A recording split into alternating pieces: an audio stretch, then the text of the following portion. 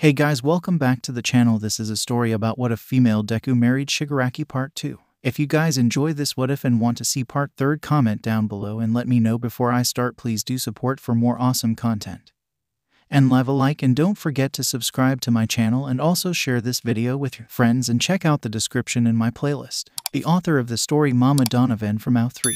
So let's start the video. Since this task was going to take a lot of planning, the students came together in a huddle to think of some kind of strategy. Izuko squeezed in between Kami and Ida while Bakugo unsurprisingly got the first word in. Because the teacher didn't fulfill her role as the leader was looked down on, the brats ended up taking over. He told the group, "Agreed, these children have no respect for authority, so of course chaos would reign." Ida added with a stiff movement of his arm, "But if these kids are just like that, then what are we supposed to do about it?" Kami asked. "Just wait for them to grow out of it. They aren't just like that. This didn't happen for no reason. There's definitely a boss who's creating this atmosphere. So find that kid," Bakugo said. "Ah, a ringleader. Excellent idea," Ida said. Izuko hid her smile. She always knew Kaken was smart, but this idea probably came from personal experience. When they were kids, Kaken was the boss, and they were all a part of the agency Bakugo, following his every order. Then Ida asked, "What will we do once we find this miniature mastermind?" "We string him up and beat him up to make an example of him, and make the other kids throw rocks at him," Bakugo said intensely. "Kaken, that's a terrible idea." Izuko pressed her hands to her cheeks in embarrassment. Of course his good moments had to be followed by his bad ones. "What? It'll be the most effective way to make him realize just how insignificant he really is," Bakugo said, marching out to carry out his plan. "Whoever's the strongest, come out. Fight me." Even after 10 years, Kaken was the same as he'd always been. He didn't care how old these kids were, he was prepared to pound them silly. Such an outdated, violent way of thinking. "You're giving yourself away," one little boy said coyly. Izuko looked at him, and he reminded her of a younger Monoma from Class 1B with his pompous attitude. So Kaken was right about there being a boss, but this kid appeared to work through wit instead of brute strength. He may have been a child, but it still gave Izuko the chills. "Enough already, just come out," Bakugo continued. "Delinquents aren't fashionable, you know." Kami commented on his behavior. "Then make it fashionable," Bakugo yelled. Once he was riled up like this, there was no telling what was going to come out of his mouth. "Perhaps instead of asserting our authority as their elders, we should first try to earn their respect as equals," Ida suggested. "We are all still students, after all. And how do students come to respect one another? Through studies and schoolyard games." "That's it." Ida stood in the middle of the ruckus and announced loudly, "Attention, children. It's now time for a game of Simon Says." The boss kid rolled his eyes, but other children joined in at the idea of a game. Izuko stood and Kami stood on each side of Ida to play along as well. "Simon says, put your hands behind your back," Ida instructed, and the kids followed along. "Good. Now Simon says, stand on one leg," he said, and they did so. He kept going with a few simple motions like raising their hands and touching their toes. "Now shout out your favorite hero," Ida demanded. "Bunny Hero Mirko," the girl with flowers in her hair yelled out. "Mount Lady," a little boy shouted. "Out and out. You're both out," Ida responded, chopping his arm towards them. "Simon didn't say to do that." "Yes, you did. You're Simon," the kids argued. "Correct, but I did not say Simon says. Therefore you weren't supposed to perform that action," Ida clarified. "No fair. That's cheating," the girl shouted. "It's most certainly not. Those are the rules of the game," Ida countered. "Now Simon says jump in the air." "Huh." Another kid leaped on Ida's back and hooked his arms around his neck. "Ack, release me," Ida exclaimed. "Anna, you didn't say Simon says," the kid retorted. All the kids followed suit by jumping up in the air and dogpiling on Ida until he could barely get a word out over all the ruckus. He crawled out from under all the small squirming bodies and barely croaked out, "Simon says, help me." Izuko and Kami dug into the pile and pulled him out by each arm. As all the kids crawled off, their attention was once again lost and they moved on to the next thing. "Oh ho ho, looks like 𝗏 gave it the old college try but to no avail. If anything, the kids are even rowdier than ever," President Mike commented to the auditorium. "Ah, of course it didn't work. I'm telling you, a little violence is necessary," Bakugo said, but was caught off guard when he watched Izuko keep her hold on Ida's arm. "It's okay, Ida. I thought it was a good effort." Izuko rubbed the shoulder padding of Ida's armor as she looked at him gently. Ida felt her touch and immediately stiffened. He slowly shifted his head to see her eyes looking right at him with her hands still on him. That gaze made the muscles under his suit quiver, and his face flushed in redness. Bakugo also turned red, in fury. She seemed mad at them earlier, but now she was back to her encouraging self, her assuring gestures included. Thank you, Midoriya." "But," Ida quickly slipped his arm out of her grip to compose himself. "Our task still isn't done." We're no closer to winning these children's hearts. Right, but there's other things we can try. Izuko pumped her fists in determination. Once Ida took his distance from her, Bakugo took a deep breath and shook his head. He shouldn't be getting worked up over something like that. First of all, Izuko wasn't even his girlfriend anymore. And two, Izuko was like that with all of her friends, so it didn't mean anything. And finally, Izuko had only recently come back to her normal life. There was no way she would flirt with anyone right now. Right, like what? Bakugo asked her bitterly. You tried being all nice and buddy-buddy with them and now they respect you even less. Izuko folded her arms and pulled on her lips as she thought about it. Kaken had a point, but they couldn't go about this so violently. She tried to think back to when they were children. Were they really so different from these kids? At that age, in this society that they live in, there was one thing above all that commanded respect more than seniority and authority. Got nothing to say. Kaken told her, then we got not choice. We have to. Hey guys, Kami added, you all have been trying to do this normally the whole time, but wouldn't it be faster if we, showed them our quirks? That's right. Izuko beamed as the light bulbs went off in their heads. I was just about to say that. Bakugo exclaimed in frustration that Kami stole his thunder. No way, what a coincidence, Kami said without an ounce of malice in the slightest. So the students rounded up again to try to think of a new strategy of winning the kids over with their quirks without challenging them into an all-out brawl. But what Izuko didn't realize was that the kids before them saw the heroes differently than they did. When she and Kaken were children, pro-heroes were still on unbreakable pedestals, untarnished idols that they would ever be so lucky to see with their own eyes. But even in the short time after All Might's retirement, that worship of heroes was starting to fade from this generation. Heroes were no longer untouchable. They could be torn down by anyone who had the quirk to do it. As the remedial students convened, so did the kindergarteners. Their teacher, who knew them well, started to panic. Stop. It's dangerous, she cried out. That's right, we know. That we're better than you guys. A small blonde boy with sharp teeth declared as all the children started unleashing their quirks. Izuko was stunned. A kid in overalls had an actual cannon coming out of his mouth. One had floating orbs with sharp teeth. One had projectile rings of light. Some had new appendages, and those were just the quirks she could see from a quick scan. Their teacher desperately warned them that these kids were convinced that they could defeat pro-heroes with their own powers. And now the kids were looking for a fight to prove it. Come on, brats. I'll fight you. Kaken accepted their challenge willingly. But Izuko stayed back and watched carefully. One of the orbs flew past Kaken so fast that ripped his eye mask in half. How do you like my binging balls? The sharp-toothed kid boasted. You couldn't dodge it, could you? It was too fast and strong for you to see, wasn't it? And then suddenly, their vision was obscured by a smoke screen of dust. Another kid had used his assault dust quirk when they weren't looking. And then the rest of the children began to call out their quirk attacks. Viral cosmos, electromagnetic bullets, king slam, hula hoop, tongue tank. If they weren't being attacked by them right now, Izuko would have been in awe of such powerful quirks. And even though they were still young, a lot of these kids already seemed to have some kind of handle on them.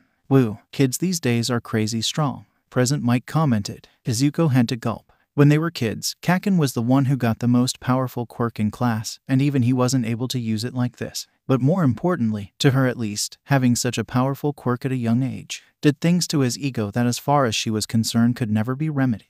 It cursed their relationship, poisoning it from the very beginning. She had both enabled it and tried to stop it, since she was the one by his side for all that time. Then, she couldn't take it anymore. And now there was a whole generation of kids just like him. Izuko almost thought she would faint. Hey, what's going on? When I was that age, I couldn't produce that kind of power, physically, legally, or mentally. President Mike said, This is what I have heard. A new voice entered the stadium, or at least entered the main floor. Seiji Shishikura, one of the observers from Shigatsu, snuck down to join President Mike in his commentary, giving representation from his school's perspective. He continued, as the generations pass, quirks mix and deepen. Those stronger, more complex quirks may one day become too hard for anyone to control. It's the quark singularity doomsday theory. Watching these children make me fearful that it will come true. Izuko took a deep breath. She had come across that theory as well on online forums. She hadn't given it much thought until today. And when she considered Eri as well, that just gave it more weight. She looked up into the stands, directly at Shoto. He could be proof of it, too. Shoto told her himself that Endeavor made him for the sake of making a hero more powerful than himself, someone strong enough to defeat All Might. He and 𝗬𝗲𝗍. She felt his lips on hers as she thought of him. It derailed her train of thought. Another one of her more indecent moments with the League. But she couldn't concern herself with that now. She shook the thought out and looked away from Todoroki. The point was that Endeavor knew his offspring had the potential to be more powerful than him and he was counting on it. But as Gang Orca told them at the beginning, This wasn't a battle of quirks. This was a battle of hearts. She stood tall alongside her classmates as the kindergartners unleashed their quirks on them. Their powers may have caught her off guard, but she didn't let them intimidate her. Why should she? Every quirk was a blessing in her eyes. It was just a matter of how people chose to use them. They were determined to teach these kids to use their quirks for the greater good instead of their own gain. The remedial class faced the kindergartners without doubts and hesitation. Some of them, like 𝗧𝗵𝗲 and 𴑵𝗃𝗟, were even glad that the children finally brought their quirks out to play. It reminded them of the crazy world they lived in and how unpredictable the future was. Pretty bold of them to attack without hesitation like that, 𴑵𝗃𝗟 said with a hint of pleasure. I'm almost impressed. They're firmly aware of our status as heroes in training and feel no obligation to show any restraint. Ada said, you gotta admit, their quirks are pretty amazing. 𝗧𝗵𝗲 said as she held her fists up defensively. No way. They're not scared of our quirks at all. Seriously. The shark-toothed boy in the front hesitated when he saw that their show of force didn't get the reaction he wanted.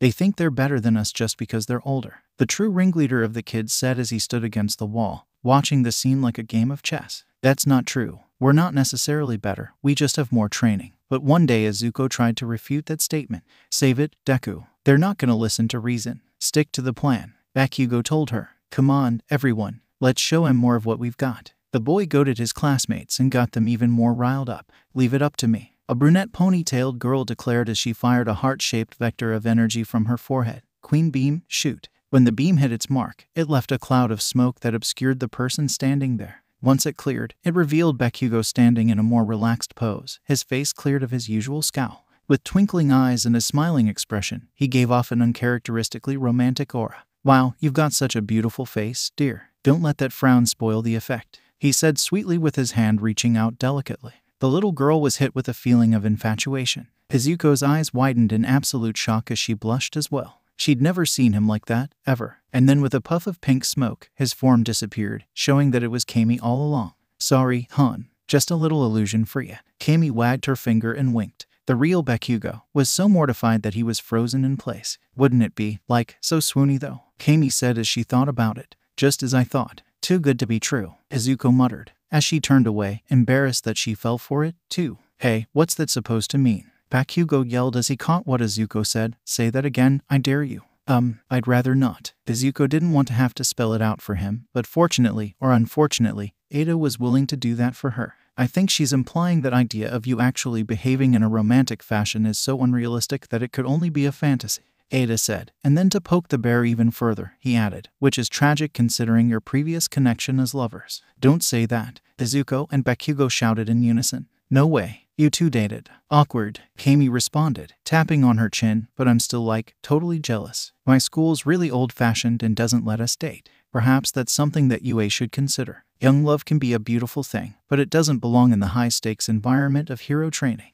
It has the potential to cloud judgment which could result in dangerous consequences, Ada asserted loudly. We're getting off topic. Focus, extras, we still gotta beat these tykes, 𝗵𝗃𝗟 said to drop the sensitive subject and get back on task. Right, I hope this works, 𝗧𝗵𝗲 said as she rushed over to Gang Orca to make a request. If he agreed to it, it would make their whole plan a lot easier. From the stands, Shoto sat with his hands in a steeple over his mouth. It burned him to watch them from above. He didn't envy their struggle of trying to get the children under control, but he still wanted to be able to do something. He looked over to his father, who was having a serious talk with All Might that he wasn't able to hear. Not that he cared what that old man had to say. He was probably embarrassing himself and dragging his name into it, too. When he looked away from them, he caught an Shigaraki eyeing him from the other side of the auditorium. Had he been staring at him the whole time? Watching him just reminded him of everything he'd said to him at the exam, about how his eyes reminded him of endeavor. That struck Shoto more than 𝗧𝗏 could possibly know, but when he thought about it, the reason it angered him so much was because of how it was probably true. After all, his mother had thrown boiling water at him after just catching a glimpse of that eye. And then, at the entrance exam for recommended students, he wasn't exactly open to the people around him, so maybe he had been turning into his father more than he wanted to admit. But that was a different time. He'd moved on from that. After he fought her, when 𝗧𝗵𝗲 told him that his quirk was his and his alone, it changed his world. She just had that kind of effect on people. He didn't want to admit how jealous he was that the others got to be with her in the remedial training and he could only sit and watch. When she was gone, he promised himself that he'd tell her his feelings for her if and when he saw her again. But when she did return, he could see in her eyes that she was consumed in her own thoughts and worries. It made sense, considering everything she'd been through. But even he was perceptive enough to see that a love confession would have been highly inappropriate. He just wanted to see her smile again. And now she was. But she was alongside Ida and Bakugo. He'd seen the way she tenderly touched Ida's arm to comfort him when his tactics didn't work. And the way she looked at Bakugo as she approached him, like she was trying to heal the rift between them. It all just made him feel like he was being left behind. It was his own fault, even if 𝗀 provoked him. It didn't justify how he acted during the exam. They targeted each other instead of focusing on their real opponent. And someone got hurt. He stared right back at 𝗀, who still hadn't broken eye contact with him. Maybe he just needed to swallow his pride and talk to him. Really talk to him, even if talking to others wasn't his strong suit. Maybe if he tried to explain things, then they could clear the air between them. He kept his eyes on 𝗀 and stood up, watching his rival do the same. He walked along the circle of the bleachers, and 𝗀 did the same until they met halfway. I noticed you were staring at me. Todoroki didn't know how to start this conversation. Is there something you want to say to me? 𝗀 immediately smashed his head to the floor in an intense bow. Todoroki, allow me to apologize. It's my fault we failed the exam and that we're not able to take the remedial course, 𝗀 said as he stood back up again and wiped the blood off of his forehead. Watching our classmates face this challenge head-on gave me a lot of time for self-reflection. I realized that I alone am responsible for my own actions and that I let my disdain for you get in the way of my true passion of being a hero. Yeah, I wanted to apologize, too, Todoroki responded, though less intensely than 𝗀, and not just for the license exam, but for the entrance exam, too. I want you to know that I have no intention to be anything like my father. In reality, I actually hate him even though I respect his power as a hero. Excellent. So now that we've apologized to each other, that means we can take the next step forward to getting to know each other and becoming friends, 𝗀 said, excitedly pumping his fists, pushing things farther way faster than Todoroki anticipated.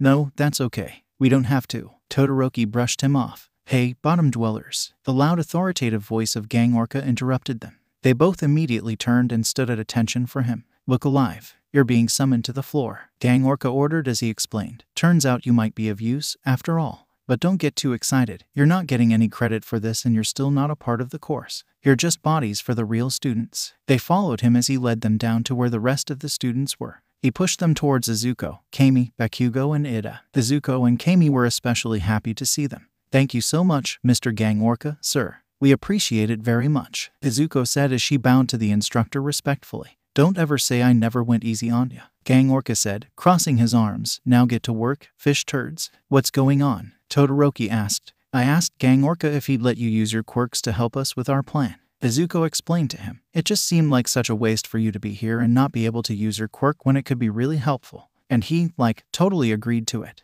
𝗃 told the boys as she wrapped a friendly arm around 𝗧𝗵's shoulder.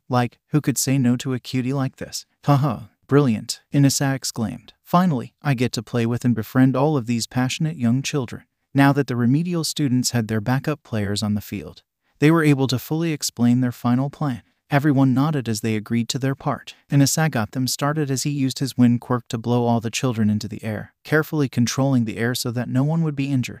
Then, 𝗃 used her glamour quirk to give the illusion of a beautiful starlit sky with auroras of light surrounding them. Todoroki did as he was instructed to freeze the scattered objects made from the children's quirks into sleek and slippery ice structures that formed into a slide like at an amusement park. 𝗧𝗵 powered herself up at 5% to leap into the air and catch some of the children flying around so she could direct them towards the top of the slide. Once they were sliding down the ice, Todoroki used shots of fire to light the rings that covered the slide. The children's screams of fear and confusion turned into squeals of joy as they made their way down the loops and turns of the slide. Whoa, what? I didn't know these guys could do this, one of the children said in amazement as he saw their quirks being used for something other than fighting. I can't make complicated structures out of my ice yet, so I used the objects you made as a frame for my design. Todoroki told the children, fortunately, you have some amazing powers. Bakugo watched as everything came together and the kids actually started to enjoy what they were doing. 𝗧𝗵 smiled as their plan was working and she thought back to how it was Kakin who actually said that they should show them how impressive they were, and how if they lost to people they looked down on, the children would just feel like crap. It was actually surprising for her to hear that from him. She'd waited years for Kakin to change, to care about other people's feelings. Was it finally happening? What was the final straw for him? Bakugo went up to the ringleader, the boy who stood apart from everyone else, and told him, you, too, get in there and have some fun. He grabbed the boy by his arm and led him towards the slide, despite his protests. As he looked up at 𝗧𴑐𝗏, who was hopping around to take children to the slide, he told the kid, "You're their leader, aren't you? If you keep down on everyone else, you'll never be able to see your own weaknesses." 𝗧𴑐𝗏 saw him with the last child who needed his turn. She guided herself towards him and reached her arms out towards 𝗵𝘃𝗏 with her proud smile. He nodded at her as he handed her the young boy so she could take him to the fun ride made of all their creations. When she turned away, he actually smiled back. Once the lesson was over, Gang Orca was proud to tell them that they passed, despite his vague instructions. Their next lesson would be their regular training, which 𝗧𴑐𝗏 was looking forward to. The sooner she mastered her regular power, the sooner she could get started on getting a handle on Black-Whip. As they left for the day, they regrouped with their teachers, and 𝗫𝗏 had a little talk with Shoto in front of his peers. As he spoke, 𝗧𴑐𝗏 saw an unusual softness in his eyes. It was very different from the 𝗫𝗏 she saw at the sports festival, or even the 𝗫𝗏 who came to rescue her. Even then, he was rough as he tried to slap some sense into her when she resisted.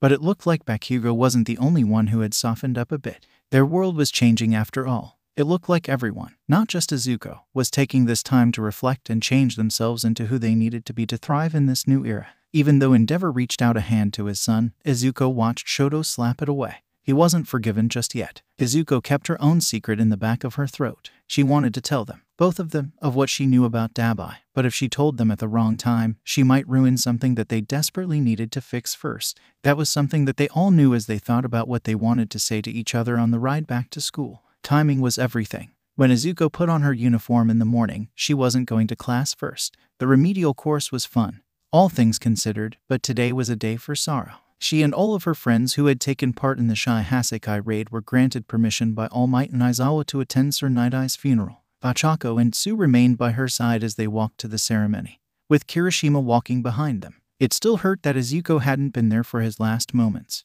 And while she got to say her goodbyes in the hospital, she had still been clouded by a lot of other worries then. She was so numb to it all. Now, she could focus on mourning him and him alone. When All Might said that 𝗫𝗏 had told him that she had changed the future and that he now had faith in her as the successor of One for All, she almost didn't believe him. And unless she heard it out of his own mouth, which was no longer possible, she'd always have the slightest doubt. But what she didn't question was that Sir 𝗫𝗏 died with a smile on his face. That much she believed wholeheartedly. She remembered how nervous she was when she walked into his office with Mirio for the first time, since all she knew was what she saw of him from TV. Mirio sang him praises, but when they opened the door, the first thing they saw was his sidekick Bubble Girl in a tickle machine. It was really funny looking back on it now that she knew he was just trying to get a good laugh out of her. And then she made that stupid joke to try to make him laugh. She watched everyone who came in to pay their respects. His family, his friends, and his sidekicks from the agency. All Might looked the most grim as he walked up to the beautiful arrangement of flowers. He bowed his head in prayer,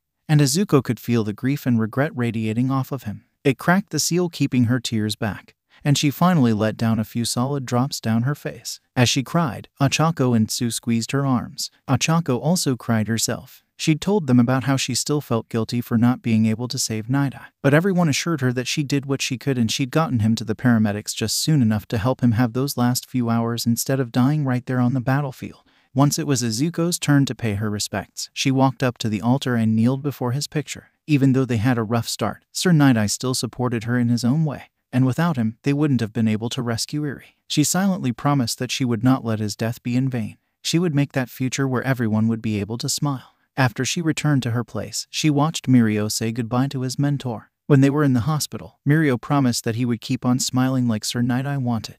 This was his last chance to publicly express his grief. His somber expression also had an air of determination as he said his last prayer. His declaration was similar to 𝗧𝗏𝗏's. Quirk or no quirk, he was still going to be the great hero that 𝗫𝗏 said he'd be. Once the funeral ended, the students said goodbye to their work-study mentors as well. UA was putting the program on hold for the time being. The ever-growing change meant that it was uncertain whether even the most experienced pro heroes could keep their students safe. "We'll miss you, Tagata. We can't wait for you to come back to us soon," 𝗫𝗏𝗏 told Mirio as he patted his shoulders proudly. "Midoriya, before you go, I have something for you." Bubble Girl caught 𝗧𝗏𝗏's attention. She walked over to her and handed her a tube casing. "What is it?" 𝗧𝗏𝗏 asked as she opened the tube and peeked at the rolled-up paper inside. She quietly gasped as she realized it was the 10th anniversary All Might poster that she had seen in his office. "Sir would have wanted you to have it. You're probably the best person here who knows how to properly care for it," Bubble Girl explained. "Thank you." 𝗧𝗏𝗏 bowed as her tears came out again. "I will keep this safe, always." The students returned to school in time for their last morning class. While Izuko had let her sad tears out at the funeral, the dreary cloud loomed over her for the rest of the day. She tried to distract herself with her classes, and pushed her focus as hard as it could go during her math class. At this point, they were on integrals, so ectoplasm wrote an equation on the board for them to solve. Although it was of no fault of his own, Izuko still felt apprehensive around him sometimes. The hair on the back of her neck would stand when she considered that he might not be the real ectoplasm. Shigaraki snuck in by pretending to be him after all. She had to look for little clues that it was actually him, like when his sleeves slid down and she could see his actual wrists. Those were so different from Shigaraki that it was a good enough tell for her. That was enough confirmation for her paranoid brain, but her heart still raced with anxiety. As much as she tried to focus on the problem, her eyes kept darting to ectoplasm himself instead of the numbers. She ran her fingers through her hair to calm herself down so she could actually work out the numbers. When she thought she had an answer, she threw her hand up. Midoriya. Ectoplasm called out her name. 107/14. Izuko called out confidently. Incorrect. Ieyasu. Ectoplasm said and moved right on to the next hand. 107/28. Momo answered. That's correct. On to the next problem. Ectoplasm moved on and wiped the board clean. Izuko sunk her head into her desk in disappointment. It was just one problem. It shouldn't be a big deal, but saying the wrong answer in front of everybody just made her want to sink through the floor. Her head started throbbing into a painful migraine. She clutched her hair even harder, pressing into her forehead to relieve the pressure inside her. Hey, that was almost right. I wasn't even close to that answer, Minda said from the seat behind her, trying to cheer her up. She appreciated the thought, but it wasn't enough to lift her mood. For the rest of the lesson, even if she double-checked her work and was certain she got the right answer, she didn't dare raise her hand again to say it out loud. After class ended, both Ida and Ochako came to her desk to check on her. You okay, Izuko? Ochako asked. You seemed really intense during class. Yeah, I just have a headache is all, Izuko explained, standing up from her desk. It's outstanding that you're putting so much effort into your studies, but you shouldn't work yourself sick. Perhaps you need a visit to Recovery Girl, Ida suggested. No, I just need some aspirin. I'll be fine, Izuko said as she walked away from her chair. She passed behind Aoyama, who she didn't notice was walking towards her desk. He had already unwrapped one of his snacks and was going to offer her some. Mademoiselle. Aoyama turned back around to follow her, but she was already gone. Izuko's migraine only got worse with the noise of the crowd in the hallways. The bright sun shining through the skylights didn't help either. She knew that food would help, but she couldn't make it to the cafeteria to get a lunch tray. Instead, she pushed through the pain to make it back to her class dorm. Surely, she had a cup of noodles she could heat up while she tried to lay down and relax. Luckily, she was only on the second floor, so she didn't have to travel much farther. As she walked up the stairs, she noticed that one of the rooms was open. Though it was still bright as day outside, the room was nearly pitch black, even darker than her own room would be at this hour. She saw on the nameplate that it was Takoyami's room. That made sense. He probably had blackout curtains that were thicker than her star-spangled ones. It wasn't her room, but she was drawn to it. From what she could see, he had ornate Gothic decorations. The only light came from purple-lit candles on black candelabras. There was also a crystal ball that caught her eye. It was very grim, but surprisingly peaceful. There was also an aroma of lavender that helped relieve her migraine. Midoriya. Takoyami noticed her staring as he stood right behind her. Takoyami. Izuko backed away nervously. I'm so sorry, I didn't mean to intrude. I was just looking. Your room is very nice, by the way. Thank you. Takoyami nodded politely. It is my sanctuary. Izuko walked towards her own room, but felt pained as she walked away from his, like she was denying herself relief. It was a strange whim, but she followed it anyway. Takoyami. She turned back around before he shut his door. He turned to look at her with his usual intimidating stare, so she asked, if you don't mind, I know this is a strange request, but can I hang out in your room for a little bit? Takoyami pushed the door wide open again and bowed, answering, be my guest. Thank you so much, she said as she sauntered into his room. There were even more interesting things to look at once she was inside. Skulls decorated his desk and walls along with macabre posters. There were cloaks that hung on hooks, probably for occult purposes. She found the source of the pleasant scent, a black rose-shaped plug-in that heated scented oils. And there was a sword. That really impressed her. Can I get you something to drink? Takoyami offered. No, I don't need anything. I just want to sit here for a while, Izuko said as she sat cross-legged on the floor against his bed. She closed her eyes and took deep breaths, entering a meditative state. She was still in a somber mood, but now the environment around her matched how she was feeling, and that in itself felt cathartic. Takoyami didn't say anything to her while she was in his room, which was also nice. He just accepted her into his space and nothing more. He just ate his lunch at his desk while he caught up on some work for their next class. Once their break was over, they both got up to get back to the classroom. Her migraine was nearly gone and her whole body felt more relaxed. Thanks, 𝗧𴗵𴟗. I can see why you call it a sanctuary. It's actually really soothing in there, ⴬𴧬 said. And where'd you get that plug-in? I might need one for my room, too. Online, 𝗧𴗵𴟗 said. The dorms forbid the use of any fire in our rooms, so I have to use diffusers instead of the incense I would at home. Also, I had to substitute electronic candles for real ones. That's smart, ⴬𴧬 said, pulling on her lip as they walked back to class together. It's so nice in there. Is it okay if I hang out there more often? I don't want to trouble you too much, but it's not a problem. 𝗧𴗵𴟗 insisted. If you feel safe there, then my sanctuary is always welcome to you. Thank you. I really appreciate it. ⴬𴧬 smiled. It was especially kind of him, but she figured she shouldn't be all that surprised. While 𝗧𴗵𴟗 valued his solitude, it never stopped him from being a good friend. He never put his own self-interest ahead of his classmates in need. Once they got back to their seats, ⴬𴧬 was surprised to find a little present on her desk. There was a plate with a napkin covering the contents. On the napkin was a note in fine penmanship. Missed you in the cafeteria. Did you not eat lunch, 𝗵𝗏? A lady such as yourself shouldn't study on an empty stomach. Feel free to enjoy these tasty assortments. P.S. I know. ⴬𴧬 was more confused than concerned. She slowly pulled the napkin off and saw several samples of cheese on the plate. She looked up and saw 𝗂𝗟 sitting back at his desk, with a smile on his face as he winked at her. ⴬𴧬 stared at the plate of cheese on her desk, and then looked at 𝗂𝗟 and then switched between the two. This was unusual, even for him. 𝗂𝗟 always spoke with such grandeur, but he usually tended to focus on himself instead of others. She looked at everyone else's desk and saw that she was the only one who got a plate with him. Why was he singling her out? And what was it exactly that he knew? Something about the league. Her and Shigaraki. The whole class knew the gist of it, but only the girls knew the more explicit details. Even though this was completely out of left field, she still didn't want to be rude. So she took small nibbles as she sat at her desk, still looking at him and giving him a quick thumbs up to tell him that it tasted good. That seemed to satisfy him as he went back to looking at the board. She tried to focus on class, too, but now she had to know. What did he mean by that? Did one of the girls tell him something?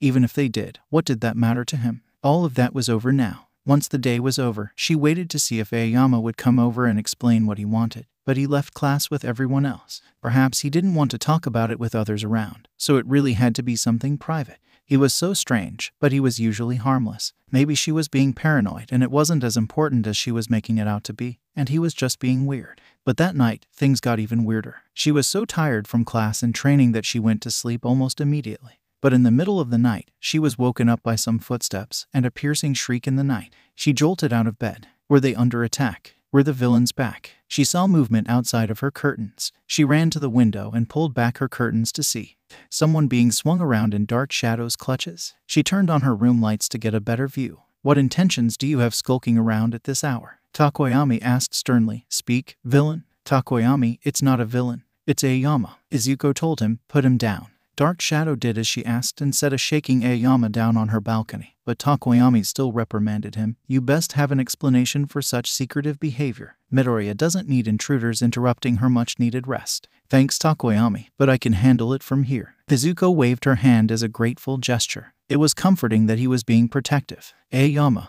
if you have something you want to say to me, just say it, she exclaimed with her cheeks reddened from being anxious. You've been acting funny around me all day, so just come out with it. Mademoiselle, if you don't mind, 𝗂𝗟 said, shaking as he held a folded bundle in his hands. I think you'd prefer that we be alone for what I want to say. And no, out of the question, ⴬𴧬 said. Not if you're going to be creepy about it. That message earlier, you told me that you know. What do you know? That your quirk isn't compatible with your body, 𝗂𝗟 said nervously as he caught glimpses of Dark Shadow still peering over his shoulder. What? ⴬𴧬 backed up. That wasn't the answer she expected at all. And that means, you're like me, he said softly. Like you? She asked. 𝗧𴗵𴟗 also cocked his head as Dark Shadow finally backed off. I've had to wear my support belt since I was small, because without it, sometimes my navel laser will just leak out on its own. I was just born that way, with a body that wasn't able to handle my quirk. That's what the doctor said. 𝗂𝗟 explained. When you first started here, you couldn't control your power at all. I've always thought you were similar, but when you were gone, I thought I'd lost my chance to tell you. And then, the longer we waited, the more worried I was that your power was actually hindering your escape instead of aiding it. Since if you couldn't control it, then you couldn't trust it to help you. You figured all of that out this whole time? ⴬𴧬 asked. no longer nervous and actually impressed. He was pretty much right on the money. The whole time she was captured, she was afraid to use her quirk and break her limbs beyond repair. That's why she sought out different options and ended up staying longer than expected. But that still didn't explain one thing. Well, if you wanted to talk to me about that, why didn't you just come up and ask me? And what was with the cheese? I wanted to surprise you because surprises always make me feel better, 𝗂𴏜 said with his signature twinkle in his eye, and unfolded the cloth in his hands. Look, I was even coming to bring you more cheese. When she saw the sticks of cheese unveiled from his bundle, Izuku just lost it. She started with a small chuckle that just exploded into loud, unbridled, wheezing laughter. She'd been worried about it all day, and it was just so simple. 𝗂𴏜, why you can't just? Izuku wiped her tears through her laughter. You can't just scare me like that. Next time you want to tell me something, just tell me. Oui, mademoiselle. 𝗂𴏜 bowed respectfully before handing her the bundle of cheese. Please, take this as a token of my apology, and as a reminder that I'll always be here to support you so you can twinkle more than ever. During training the next day, Izuku and 𝗂𴏜 were friendlier with each other than ever. He even brought her some homemade pastries for her to try. When they focused on quirk training and Gym Gamma, 𝗂𴏜 had something new to show her. Watch this, he said in a coy tone as he leaned over the rock formation, shooting out a large beam right through it. Feast your eyes on my new move, the naval buffet laser. As he announced it, smaller short beams started firing from his shoulder pads, having been redirected from his stomach. Wow, that looks so pretty, Izuku complimented it, and it allows you to shoot your beams from different directions at once. As she talked about it, he started spelling out words with the concentrated beam from his abdomen, but then he fell to his knees as his stomach started to hurt. Ah, be careful. Izuku rushed over to him. Don't overdo it just to impress me. As she helped him up, some of her surrounding classmates caught a glimpse of the two. 𝗂𴏜 rarely socialized with anyone, so seeing him seek Izuku's attention was surprising. It also made the ones who already liked her feel the heat of jealousy. But there was nothing to worry about. 𝗂𴏜, like Takoyami, was just being a friend when she needed one. No one in the class wanted to take her friendship for granted again. Hey guys, 𝗬𝗵𝗼, check this out. Mina called everyone's attention before class started. She made some space on the floor so she could show them her new breakdancing moves. What started with simple steps turned into a jump and spin on the floor. Haha, I'm a breakdancing queen. Everyone cheered in awe, and 𝗂𴏜 held his chin as he commented, she's obviously practiced extensively. Why are you wearing shorts under your skirt? Mind a wind, which earned him several smacks from Hagakure. I bet Ashido's skills end up being super useful in hand-to-hand combat. Izuku jotted down in her notebook as she noticed the martial aspect of her dance moves. When it comes to a fight, she would have complete control over every part of her body. I've witnessed that, 𝗂𴏜 said in an annoyed fashion. She burned through my cape in our first training match and then in the sports festival finals. I will never forget that. Maybe I should take up dancing, too, Izuku considered, trying to think back on if she'd ever given it a try before. Suddenly, she remembered that belly dancing video Magni had brought for one of their girls' nights, the one that inspired her to use her legs more to avoid breaking her arms. One of the softer, brighter memories in darker times that kept her from losing her sanity. Hey, she could teach you, Denki suggested. Yeah, girlfriend, show me what you got, Mina said, which officially put her on the spot. Well, Izuku scratched her cheek. The moves in Magna's DVD were a little risque. She didn't want to show everyone those, so she asked, could you show me how first? We'll start with something easy. Step forward and back and left and right while swinging both arms. Make sure you're staying loose, Mina instructed. Sure, Izuku said nervously. Mina said it was easy, but staying loose wasn't Izuku's style. She tried the moves as she instructed, but her rigid arms and legs made hard stomping instead of fluid steps. 𝗂𴏜 tried it with her and was equally uncoordinated. Yeah, that's a good start, Mina said to encourage them rather than embarrass them. Once Mr. Aizawa entered the room, class officially started. He opened homeroom with the exciting news that even the average Japanese student looked forward to. It's coming, the school festival, he said dryly. Normal school stuff. Half the class cheered in relief. So awesome, gotta love this time of year. We gotta think of something cool to do. Hold on, Mr. Aizawa. Are you sure this is okay? Kirishima asked, speaking for the other half of the students who were all too aware of the risk of letting their guards down after everything that had happened. SSHH, Kirishima, don't ruin this, Kaminari said. Think about it, though. There are villains everywhere right now, Kirishima continued. You're right, that's a reasonable point. However, there are students here besides those in the hero course. You get the spotlight every year at the sports festival. This is for everyone else. The support course, general studies, and don't forget the business course students. This doesn't get as much attention as the sports fest, but it's still the yearly event they all look forward to, Mr. Aizawa explained, still wrapped up in his sleeping bag. Izuku gulped and felt that guilty feeling sinking in her chest. She felt like she'd already ruined the license exam for nearly half of the class, and she heard whispers about how Class 1 had taken out their grief on some of the other classes. The longer she was gone, the worse their reputation as hero students became. The friendly rivalry with Class 1B had turned into an actual rift, and poor Hitoshi Shinsu had been singled out and accused of having something to do with her kidnapping. All of those terrible feelings, they didn't just go away when she came back. Many of your peers are feeling stressed out, but the current conditions here at UA, especially the dorm system which had to be adopted because of the hero course. Mr. Aizawa continued. When you put it like that, I guess it would be unfair to cancel it. Kirishima conceded and sat back down. Correct. So yeah, it's still on. And hopefully everyone will enjoy it. Though unlike festivals in the past, this year's will only be open to UA students and staff, with a few exceptions. You may not be the focus this time, but your class still needs to participate with some kind of original programming. You need to decide what you want to do today. He finished as he tucked himself in the corner and went to sleep immediately. It looked like it was one of those days where they were on their own. Ida took over the class discussion from there, opening the floor to everyone's ideas, and that meant everyone. Each student had their own idea, including food booths, maid cafes, death matches, dancing, instructional lectures, study parties, and so on. Izuko would have suggested a hero trivia bowl, but from everyone else's answers, it sounded like she was the only one who would be interested in something like that. Still, everyone else's answers sounded so fun. She trusted that whatever they chose, it would be a great time for everyone involved. The class discussion didn't really sway one way or the other. The only choices that had gotten truly knocked out were the more educational ones that weren't very fun. By the time class was over, they had yet to come to a consensus. Mr. Aizawa said that if they didn't come up with an idea by the morning, they'd end up doing a school lecture. It was possible that he was bluffing, like when he threatened to expel students, but they didn't want to risk finding out. It was especially important to Izuko that they decide on something good. She felt like she owed it to not only her class, but the rest of the school. Her class was determined to pick something that night. However, students who were in the raid had extra work they needed to catch up on. As much as she really wanted to help decide on their program, she knew her homework was more important. She clenched her book bag in her hands. Maybe if she did the work really fast, she could help out before everyone called it a night. She ran up to her room to start on her work as quickly as possible, passing Bakugo, who was also heading to his room. He didn't have extra classwork, but his usual bedtime of 8:30 was approaching. She guessed that once they shot down his deathmatch idea, he had no further interest in what they were doing. She hoped that he'd at least take part in whatever they decided.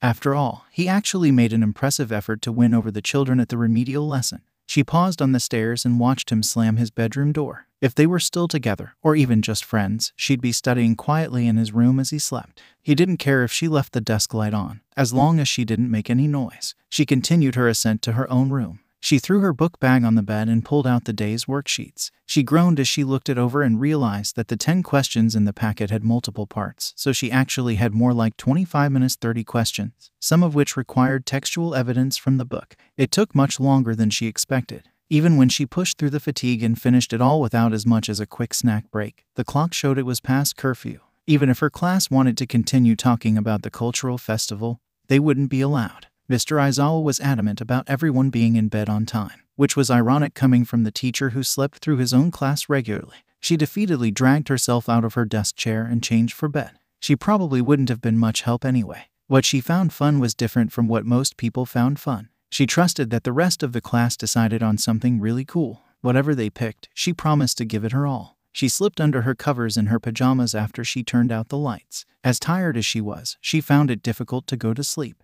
She tossed and turned, rousing from almost sleep so that she'd have to start over. Finally, she got comfy on her back, with her All Might pillow resting on her arm. Then, she could hear a light thumping, like footsteps. It wasn't enough to make the floors creak, but they sounded like they were coming closer to her. Her eyes weren't open, but she could feel something approaching. She couldn't move. Then, she felt the pressure on her body. Her legs sunk further in the mattress. Something grazed her arms and interlocked its fingers with hers. Suddenly, she felt a light touch on her lips, like she was being softly kissed. She opened her eyes, or at least she thought she did. She saw a skinny, shadowy figure hovering over her, which made her insides do a painful turn, but she didn't even jolt awake. Her body was stiff and wouldn't budge. The figure had a slow, raspy breath which she could feel on her neck. It dropped until she was consumed by its darkness, which held every part of her body hostage. Even as she lay still, she could feel its warm hands move her arms and legs around as it pleased. "Stop, let me go," she wanted to say, but her lips remained shut. She hoped that whatever this creature was could read her thoughts. She could still hear its breathing from the side of her head. but its voice came from inside her mind. "You're mine." Izuko jolted as she broke free from her sleep paralysis. She sat up and looked around the empty room. No one. She moved her fingers and toes around to regain control of her body. As she rubbed her face, she felt the tears that had poured out as soon as she woke up. She buried herself into her knees, squeezing her legs as she kept crying. It was just a nightmare. She was safe now. She knew who that demon was supposed to be, and she reminded herself that none of her friends or teachers would ever let him get her again. But still, she felt him. She felt him on every inch of her skin. For the rest of the night, he was all she could think about. By sheer willpower, she was able to go back to sleep. Despite her dreadful night, Izuko had a nice day to look forward to. Eri was finally out of quarantine, and her first request for visitors were the two heroes she was the most grateful for. With Mr. Aizawa there to supervise them, Izuko and Mirio rushed up to Eri's room as soon as they could. They knew exactly where it was, since they had looked through the door window so many times before just to catch a glimpse of her.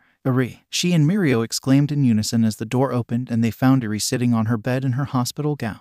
Her hair was neatly brushed, having received actual care from the staff. "I'm so sorry we couldn't come see you sooner," Izuko said, with stars in her eyes, like she was reuniting with an old friend. "We brought you a fruit basket, though. Hope you're feeling hungry," Mirio said as he held up a basket of fresh fruit picked from the grocery store. He and Izuko picked them out together just before they got there. "What's your favorite fruit?" "Oh, let me guess. Peaches are your fave, right? Because you're a peach." Eri held the basket in her hand with a stoic face. The expression was lost on her. She just calmly answered, "Apples." "Yeah, that's totally what I meant." Mirio laughed as he took the apple out of the basket. "Let's get this sucker peeled for you.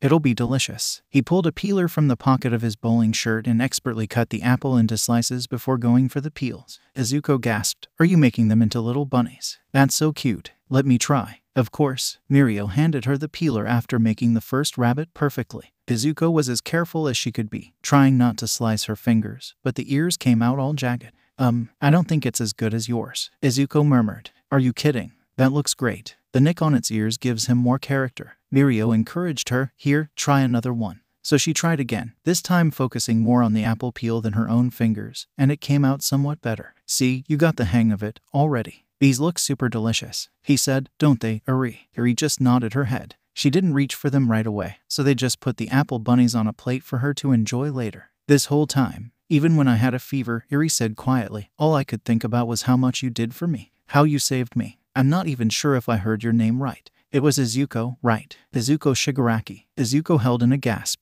That was what she heard because that's what Overhaul called her. "You can just call me Izuko. Izuko Midoriya," she told her with an unworried smile, "or Deku. That's my hero name, and it's probably easier to remember, because it's shorter." "Hero name?" Eri asked. "It's like a nickname sort of," she said. "Deku." Eri repeated the name. "Yeah, that's right." Izuko smiled proudly at her. "So, Lemillion and Deku, and then there was a man wearing glasses. All of you ended up getting hurt real bad because of me," Eri said sadly, the guilt visible on her face, tears pouring from her eyes. "It's all my fault. All the terrible stuff that happened. I'm so sorry. My fault. All my fault. My friends failed their licensing exams because they were worried about me. Everyone hates my class because of me. My mom nearly broke down because I wasn't home. All Might was withering away into nothing." Izuko's eyes widened as Eri's voice resembled her own intrusive thoughts. "I know that. You lost your power because you were protecting me, Lemillion." Eri continued crying, but then she felt his firm hand on her head, softly petting her. "Eri, I guarantee that none of us think this was your fault at all," he said so tenderly. "But you know what we are thinking though. Man, I am stupid glad that Eri's okay. So you see, there's no point in apologizing. Promise, don't worry about it. Besides, everyone fought because they wanted to see you smile." Izuko wanted to keep smiling, as Mirio was, to cheer up Eri. But as she listened to Eri blame herself for everything, she knew that as kind as Mirio's words were, the voice in her head was even louder. It was going to take more than that to actually hear them and truly believe them. Then, she watched as Eri grunted and her lips quivered. She tried to push up her cheeks. Mirio looked at Eri in confusion, but Izuko knew what she was trying to do, and it made her own eyes turn red as they welled up. She looked away for a brief moment to keep herself from crying. "I'm sorry. I don't remember how to smile," Eri said. Izuko covered her mouth and inhaled deeply. Of course, she knew exactly what that was like. When the darkness that surrounds you keeps you from the light of everyone trying to reach you. It was that bubble that kept you from truly reuniting from everyone and everything you once loved. She wished she could tell her how to break out of it, but honestly, she still felt like she was in it herself. The most she could do for now was keep reaching, keep pressing against that bubble with the hope that someday it would pop. Izuku reached for Iri's hand to hold it, letting her own tears flow instead of holding them back. She looked deep into her eyes until she saw herself in them. "It's okay, Iri," Izuku said. I think I know how you feel. Someone hurt me once, too. I know it's hard, so don't rush yourself right now. You'll remember how to smile someday. I promise." Her tears made Iri's tears come down even more, so Izuku got closer to her, pulling her in so that they could cry together in an embrace. Mirio watched with a sense of awe. He thought that he and Midoriya were in an agreement to keep smiling so that Iri would feel better, but then she just totally turned the tables. She decided to cry instead. He had his own sorrows that collected inside of him, his own guilt and regret, but he decided not to join them. Instead, he stood up and patted both of their backs before returning to Mr. Aizawa, who was watching from the doorway, to give them some privacy.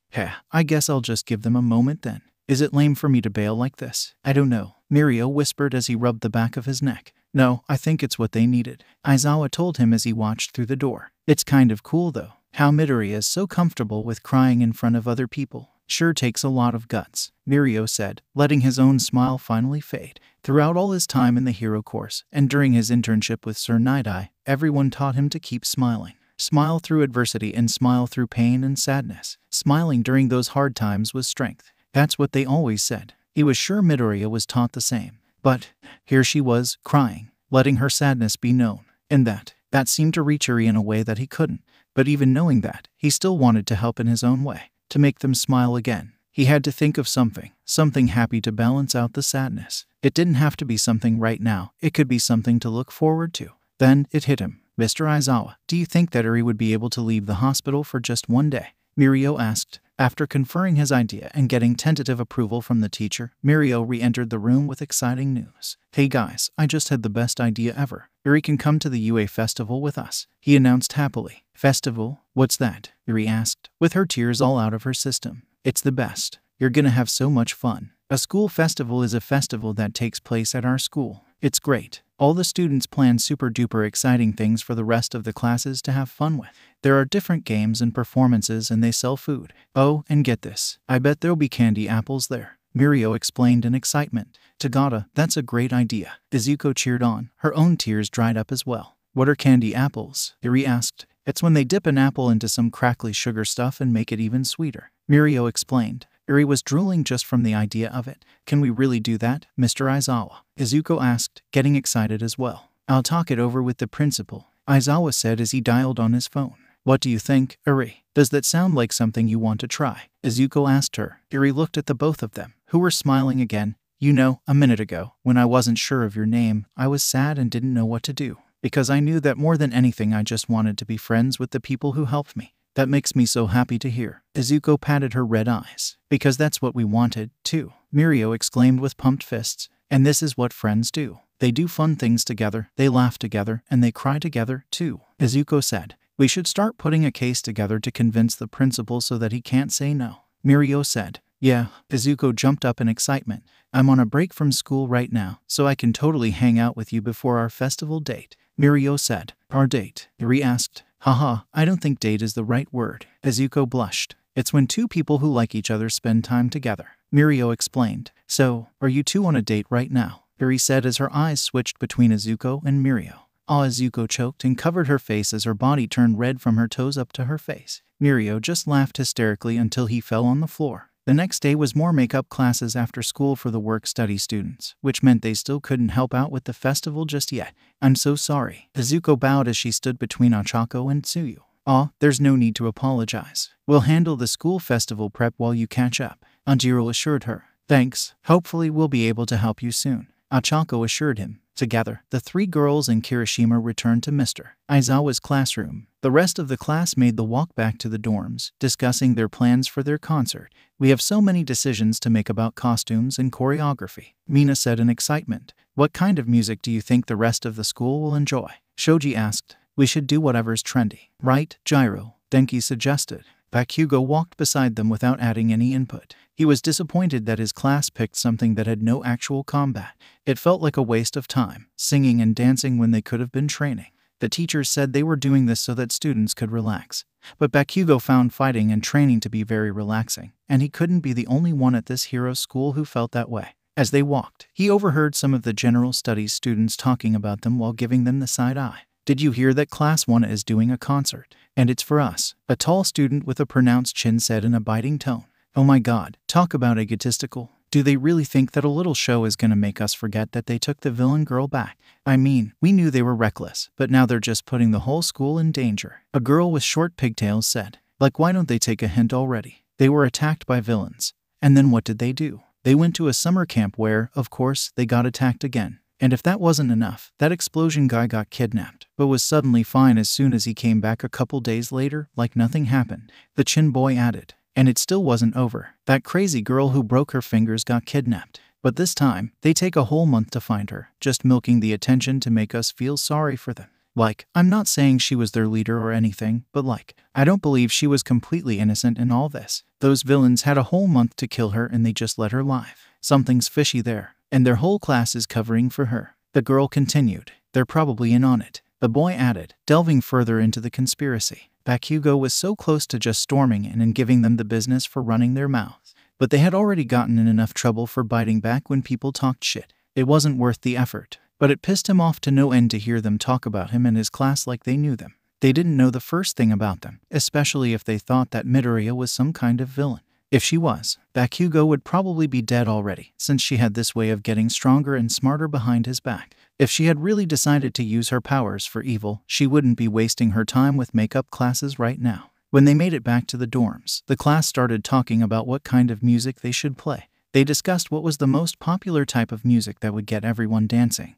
Because this show was for them, the other students, the ones that were suffering because of their class. Then, they moved on to what kind of instruments they should play, since they were going to be performing this show live. 𝗔𝗓 stated that drums were the backbone to any band and would take it on herself if no one else was able to. 𝗑𝗼 twitched as he dreaded what was coming. Hey, didn't you accidentally admit that your parents made you take music classes when you were a kid? ⴘ asked him, calling him out in front of everyone. 𝗑𝗼 kept his hands in his pockets, pretending that he wasn't listening. Everyone turned to him in shock and raved with delight. Awesome, take a seat and show us what you got, ⴬ⴘ said as he held the drumsticks in his hands. In your dreams, moron. 𝗑𝗼 turned away from them. Right, I bet the drums are too hard for you, ⴬ⴘ taunted him, pushing just the right buttons to get 𝗑𝗼 to do it, since now, on principle, he had to prove it to them that he could. He took his seat on 𝗬𝗠's drum set that she brought out and played a short riff without even putting his socks on. Even if it had been a while, his muscles remembered the moves. Well, he said, seeing their faces covered with awe. That was killer, 𝗬ⴘ said, dropping her jaw. He's so good. Would have known that you got talent. That's it. 𝗑𝗼's gotta be our drummer, ⴘ declared. 𴑐𴑃𝗼 huffed as he stood back up and walked away. No way am I making a fool of myself up on that stage. 𝗑𝗼, come on, do it. If we rock this, everyone will have a great time. 𝗬ⴘ chased after him, trying to convince him. Don't you get what's gonna happen? 𝗑𝗼 snapped back. I'll spell it out for you. We're doing this because we want to let the other courses know they can trust us again, right? But no matter what we do, they're always going to see us as the troublemakers who cause all their problems. So we're just trying to make ourselves feel better, and it's going to seem like a slap in the face from the people they can't stand. 𝗬ⴘ went quiet, and ⴑ quickly responded, don't be rude. We're just trying to do something nice. Yeah, that kind of thinking is what I'm talking about. 𝗑𝗼 shouted. I see. Perhaps he's right. 𝗳𝗏 thought about it. Did we think this through enough? You didn't help us decide what to do, so you can't complain now. 𝗬𝗏 countered. Doesn't all this make you mad? It's not like we wanted the villains to show up and ruin things for everybody. We didn't ask to be taken hostage, and she sure as hell didn't ask to be. 𝗑𝗼 took a second to breathe. Why do we have to be so concerned about how those weaklings feel? Stop trying to get on their good side. We're not here to make friends, we're here to fight. If we're gonna put on a show, then we do it for us so we can't hold anything back. Let's murder everyone in UA with our killer music. That speech made everyone cheer, because whether they understood him or not, he was going to play in the band. His closer circle of friends, like Denki, Mina, and 𝗬ⴘ crowded around him. 𝗳𝗏 and 𝗬𝗏, however, saw there was more to it and stayed back as they watched him. So it's about that, then, 𝗬𝗏 said. At the summer training camp, 𝗑𝗼 was the first to be taken by the villains. And when we rescued him, we lost 𝗵𝗃 in the process. He's been carrying that burden with him, even after she came back. 𝗳𝗏 added. Both 𝗬𝗏 and 𝗳𝗏 both carried at least some guilt for her disappearance themselves. Maybe if one or both of them had escorted her back to her apartment on that day, then she might not have gotten taken. 𝗑𝗼 was tied up at the police station at that time, so it couldn't have been him even if he wanted. Still, as her former lover, the fact that there was nothing he could do to save her probably hurt him more than it hurt them, even though they had feelings for her, too. She probably didn't even want his protection anymore. Finally, after hours of work, the work-study students were finished with their makeups. They burst through the dormitory entrance. "Hey, sorry we're back so late," 𝗧𝗑𝗟 said as soon as she walked in, carrying a worn-out �ᴏᴜ. "Now we can help out for real," 𝗂𴑃𝗼 said. "So you confirmed this with a ribbit." Mina was excited to explain to them everything they had planned so far. The concert, the rave rock music, Jiro on bass, Momo on keys, and 𴑵𝗃𴜱 on the drums. 𴑵𝗃𴜱 on the drums. That's kind of, 𝗂𴑃𝗼 started. But 𝗧𝗑𝗟 was getting those stars in her eyes again. Shocking. ― finished for her. "You got a problem with that?" 𴑵𝗃𴜱 snapped. "You're really picking up the drums again." 𝗧𝗑𝗟 clapped her hands together and barged towards him, getting close to his face. "That's incredible. I haven't heard you play in so long. You were so good back then. I can't wait to hear you play now." 𴑵𝗃𴜱 was so surprised to have her so close to him again that he couldn't help but turn his head away. "Shut up. I can't believe you actually remember that." That wasn't completely true. 𝗧𝗑𝗟 remembered everything, and he knew that. He couldn't hide anything from her. Question: who will be singing? So you changed the topic. Isn't that the most important thing? So that brought up the conversation on the front of the band, the singer. 𝗂𴑃𝗼 suggested Jiro, but she wasn't so sure since singing on top of playing the bass was a lot more added pressure. 𝗵𝗃𝗟 and Kirishima volunteered to sing, but 𝗵𝗃's voice could only be described as screeching. 𝗃𝗟 was horribly off-key, and Kirishima was just a different genre altogether. That just made it clearer that Jiro should also be the singer. ― put the mic in front of her, and the rest of the class begged to hear her voice. Jiro nervously took a deep breath and closed her eyes. Then, she let out the most beautiful singing voice they'd ever heard. Everyone was so quiet in awe. When she finished, Jiro opened her eyes sheepishly and everyone cheered for her. "My ears are so happy," 𝗂𴑃𝗼 exclaimed. "You have such a sultry voice." Mina cheered. "That was amazing." 𝗧𝗑𝗟 was almost brought to tears over such a lovely voice. "All right, I'd call this a unanimous decision," Ida declared. "Well, let's set that aside then." Jiro, blushing from embarrassment, quickly moved on. "Now, we need guitars, I'm thinking too." "Oh yeah, pick me. It's so cool to play instruments." Denki volunteered. "Let me strum." ― also wanted to get involved, since he truly believed being in a band would help him get chicks. "I'd just break the strings," Kirishima said dejectedly. "Don't you dare volunteer unless you're gonna kill it, dimwit," 𝗵𝗃𝗟 told Denki. Now that 𝗵𝗃𝗟 was officially involved in the festival, he wouldn't accept anything less than a totally awesome show. That made 𝗧𝗑𝗟 even happier, since she was worried he'd call the whole thing stupid and bring the whole mood down. "Yeah, I totally will," Denki said with full enthusiasm, strumming on the guitars that Jiro had brought down from her room. ― tried to play with him, but his arms unfortunately couldn't reach around to meet the strings. "My fingers won't reach because of my character design," ― complained as he ran off. As everyone discussed what part they would play in the performance, 𝗧𝗑𝗟 looked at the second guitar. Her fingers had already taken a lot of beatings from fighting, so she doubted that they'd have the right precision needed to play an instrument like the guitar. But then, Takoyami unexpectedly picked it up and started riffing from it himself. "It's like that riff is speaking directly to my heart," Kirishima said.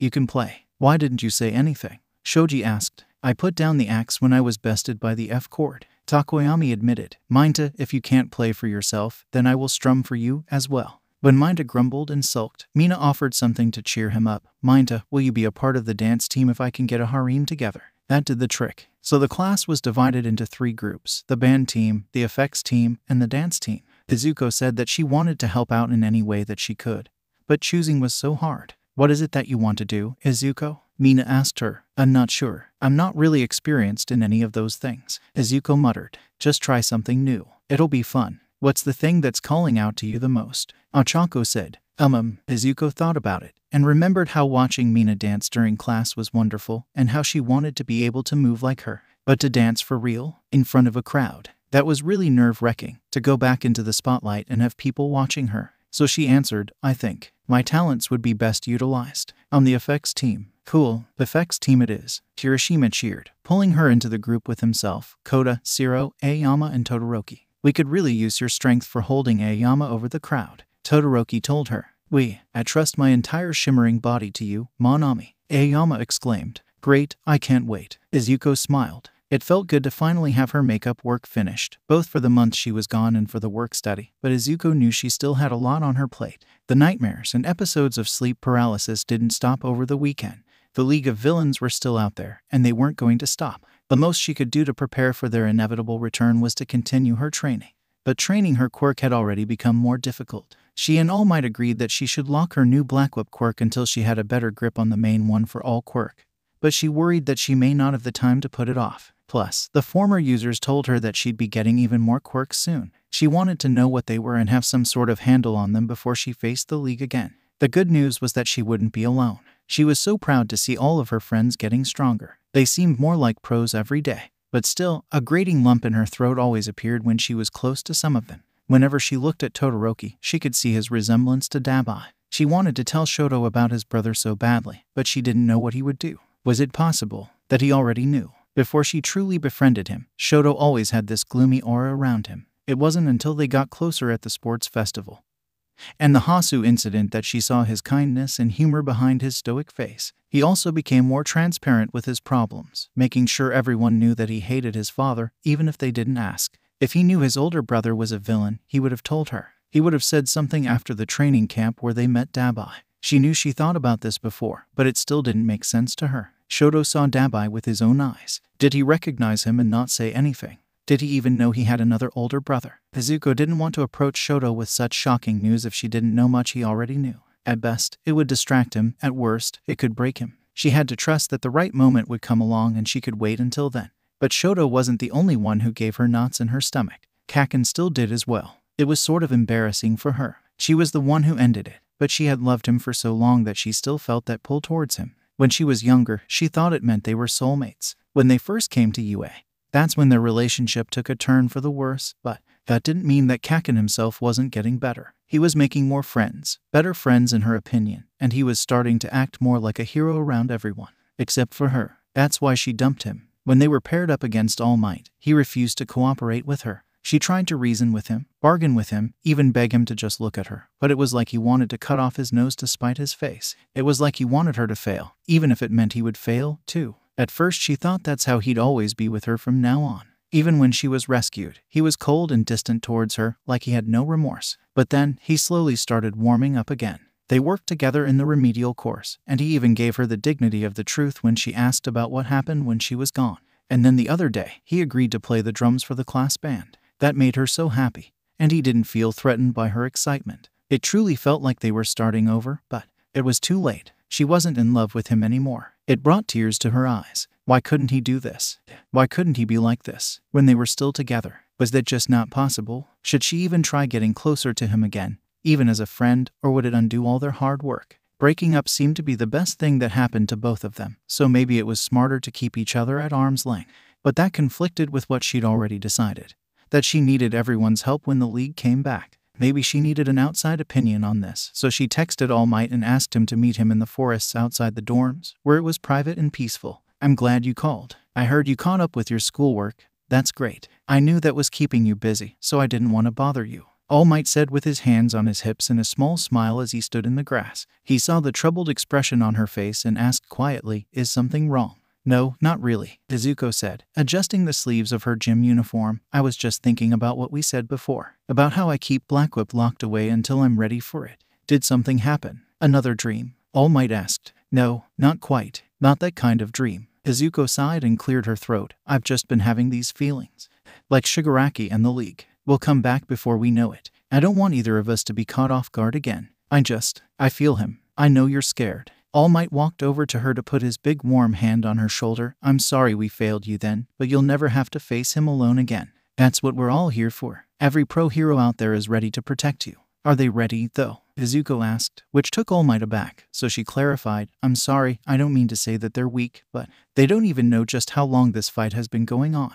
They're just starting to find out about All for One, and they don't even know about One for All. I know this secret is important, but we lost Sir Night-Eye. That's one less person who knows what we're dealing with. I know you told my mom, but I still haven't told any of my friends, and they're the ones who are actually training. Who is it that you want to tell?" All Might asked. "I don't know. I just considered it. Who would you have told if I never came back?" Izuku asked. All Might went quiet, but she didn't let up. "It had to have crossed your mind at some point, that maybe I was truly gone and took One for All with me. I always had faith that you would come back," All Might asserted. "You don't have to say that just to protect my feelings." Izuku's face went cold. "Even if you couldn't get One for All back, you would have had to tell people. The other pros, maybe. You're the symbol of peace. You wouldn't have just let the world secretly fall into chaos. So I want to know, if I was truly gone and you had no one left, who would you have turned to?" "Midoriya, listen. I'm not protecting your feelings. When I chose you as my successor, I placed all of my hope in you. When you disappeared, I promised your mother to bring you back even if it cost me my life, and I meant it. I would have died before I had the chance to do what you're imagining. All Might said, looking into her eyes so she could see he was speaking the truth. That doesn't sound very responsible. Izuku didn't know what else to say, looking away when she felt All Might's gaze burning through her. I can't argue with you there. All Might pulled away and actually thought about it. He wasn't lying, but she still didn't seem to believe him, so he might as well give an answer that would satisfy her, otherwise he knew it would consume her. Midoriya really couldn't let anything go. I did tell you that I came to teach at UA to find a successor, so if I lost you, I would have had no choice but to turn to your classmates. Which one? Izuku asked. Well, you're their friend. Who should it have been? All Might asked, turning it back on her. As much as she was presenting this as a hypothetical, he connected it back to his earlier question. He remembered that she almost told young Bakugo and he scolded her for it. But things were different now. She was right. Villains were growing and threatening their world faster than anyone could make sense of. Maybe it was time to let more people into their struggle, but he didn't want to be reckless and accidentally let the wrong people in, people who didn't understand, and people who would only become targets once they knew. I'm asking you because I trust you as my successor. All Might repeated his question. Who do you want to tell about One for All? Izuku put her finger on her chin as she contemplated.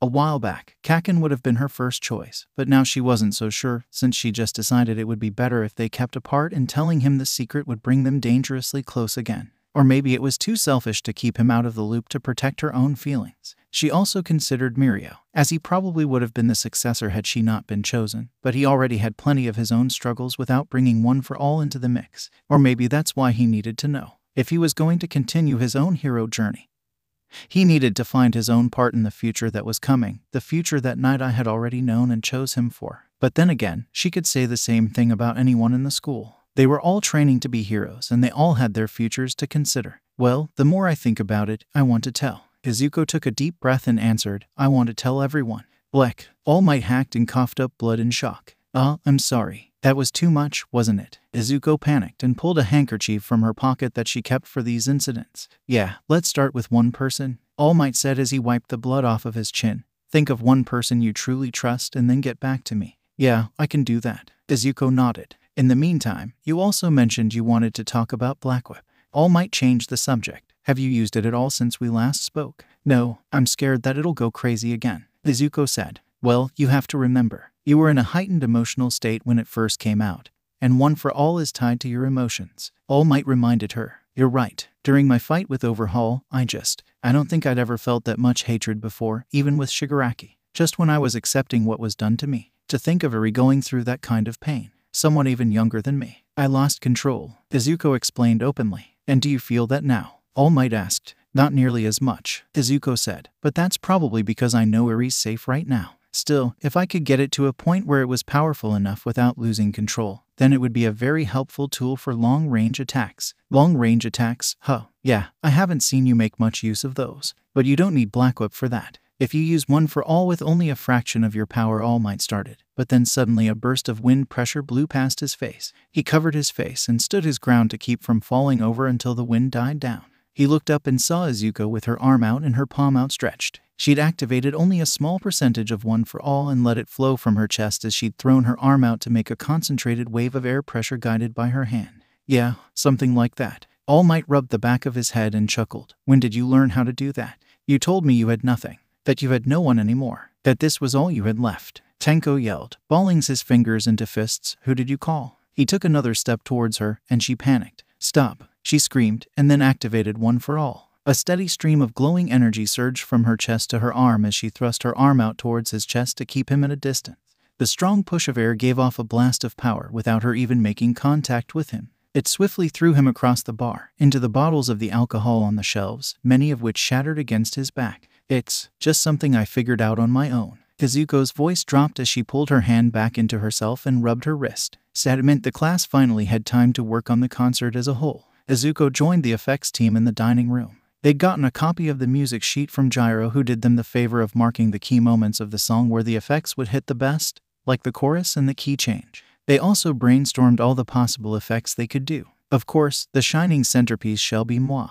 Aoyama made sure that was clear. Yeah, but we gotta have some more colorful stuff, too. It would be so cool if you could use your fire for pyrotechnics, Todoroki, Kirishima suggested. I don't think that would be very safe, though, Todoroki said. If it's too crowded, someone might get hurt. My eyes should be okay as long as I don't make anything too big and heavy. Ashido already suggested you use your quirk to chip away at my eyes. We do want effects that will cover the whole auditorium, so that the people in the back won't feel left out and leave. Izuku added, if we need to cover more ground, maybe I could ask some of the birds and squirrels on campus to help, Kota Koji said. He was normally very shy and didn't speak up much in class. That's why the effects team was the perfect place for him. He could help the concert from the shadows while still utilizing his talents. Hey, yeah, like carrying ropes and stuff. Shiro agreed with him wholeheartedly. Ooh, let's ask Yamomo if she can make some party cannons for us, Kirishima exclaimed. If we use them sparingly, that could be good. We don't want to be too distracting or else it'll throw off the music, Todoroki said.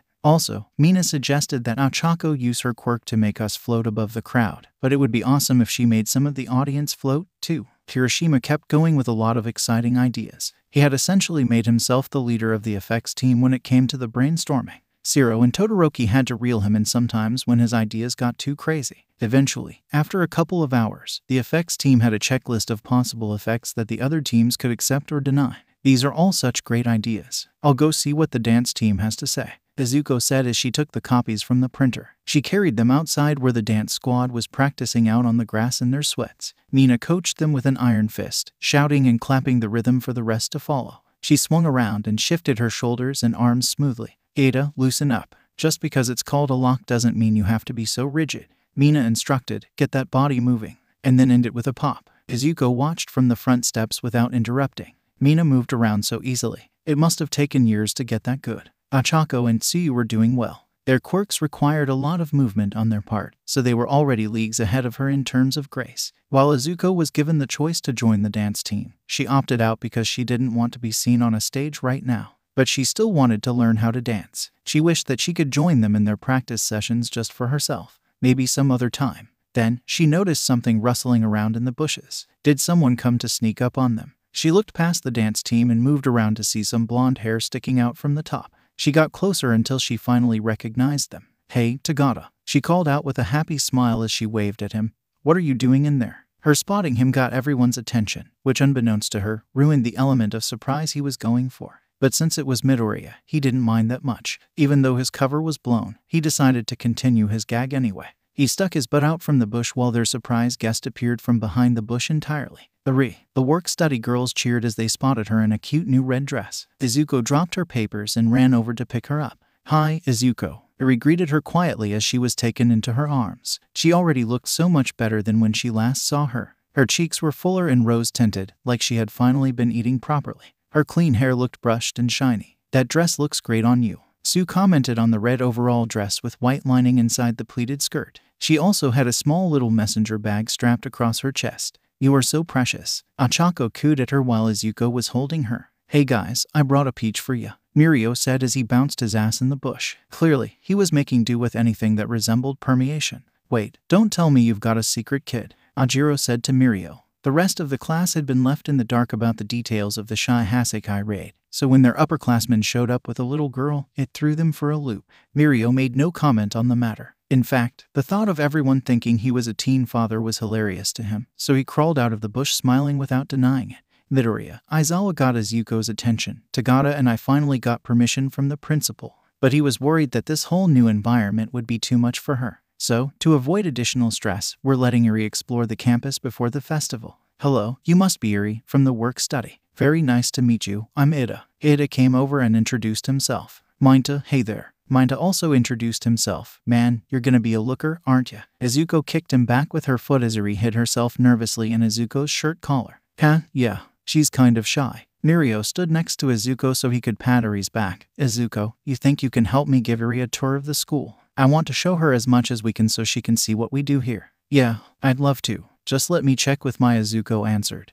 But then her team captain came out the door. Midoriya, what did the dance team say about the hey, it's Iri? As soon as he saw her, Kirishima rushed out to see the little girl as well. Oh wait, we were never actually introduced, were we? Oh, the effects sheet. Izuku suddenly remembered what she'd come out to do and saw that the papers were scattered throughout the grass. She handed Iri over to Mirio to collect them. Kirishima, do you mind if I duck out of the meeting a little early? There's something else I got to do today. No problem. While you were gone, we got a bunch of new ideas we wanted to add, so that checklist is already outdated. Besides, it was time for a break anyway, Kirishima told her without worrying. Thank you so much. Izuko handed him the crumpled old papers and bowed before returning to join Mirio and Iri. Izuko and Mirio each took one of Iri's hands as they walked through the school hallways. At first, Izuko was nervous to walk among the other students. She was so excited to hang out with Iri and Mirio that for a moment she forgot that she was somewhat famous among the student body. But as they showed Iri throughout the hallways, no one seemed bothered enough to give a second glance. It may be the weekend, but since the students live here in the dorms,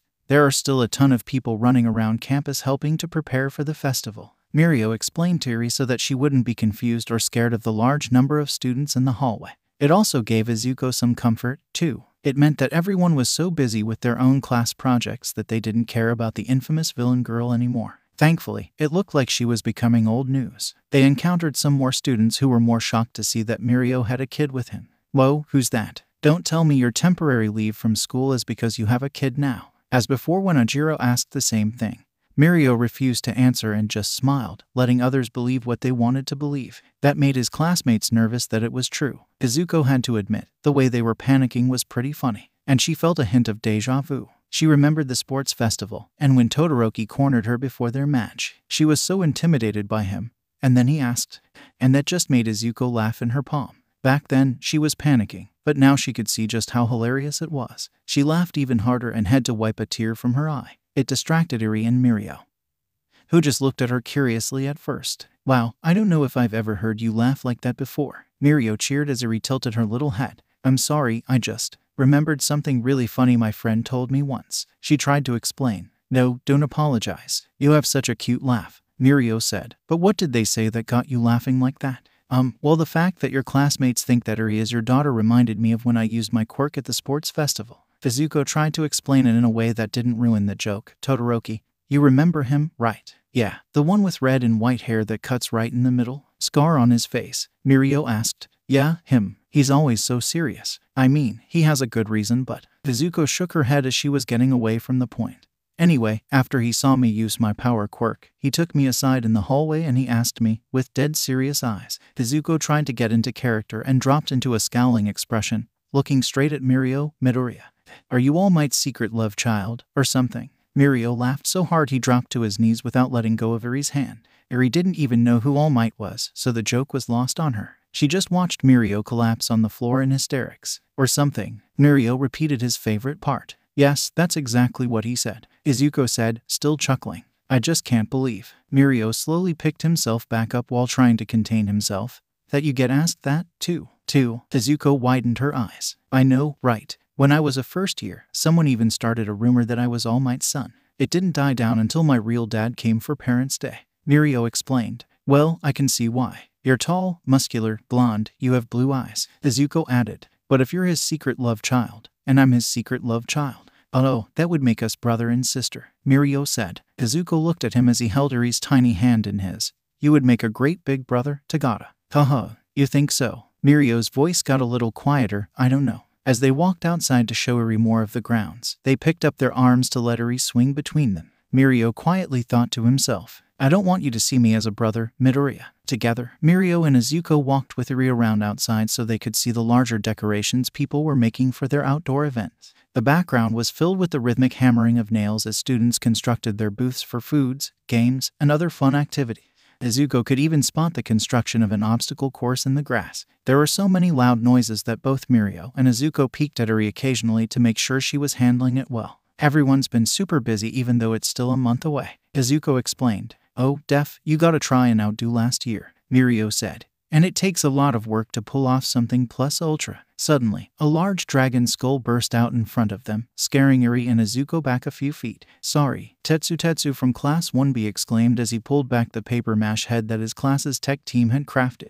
When he noticed who it was, he looked stunned. Midoriya? From Class A? No way, the prodigal daughter of Yue herself. Another voice which crawled up Izuko's skin declared from the back of the dragon as he moved himself up to the front, back from the depths of hell. Dude, be cool. Tetsu tried to warn him. Izuko shrieked quietly once she realized they'd also run into Monoma.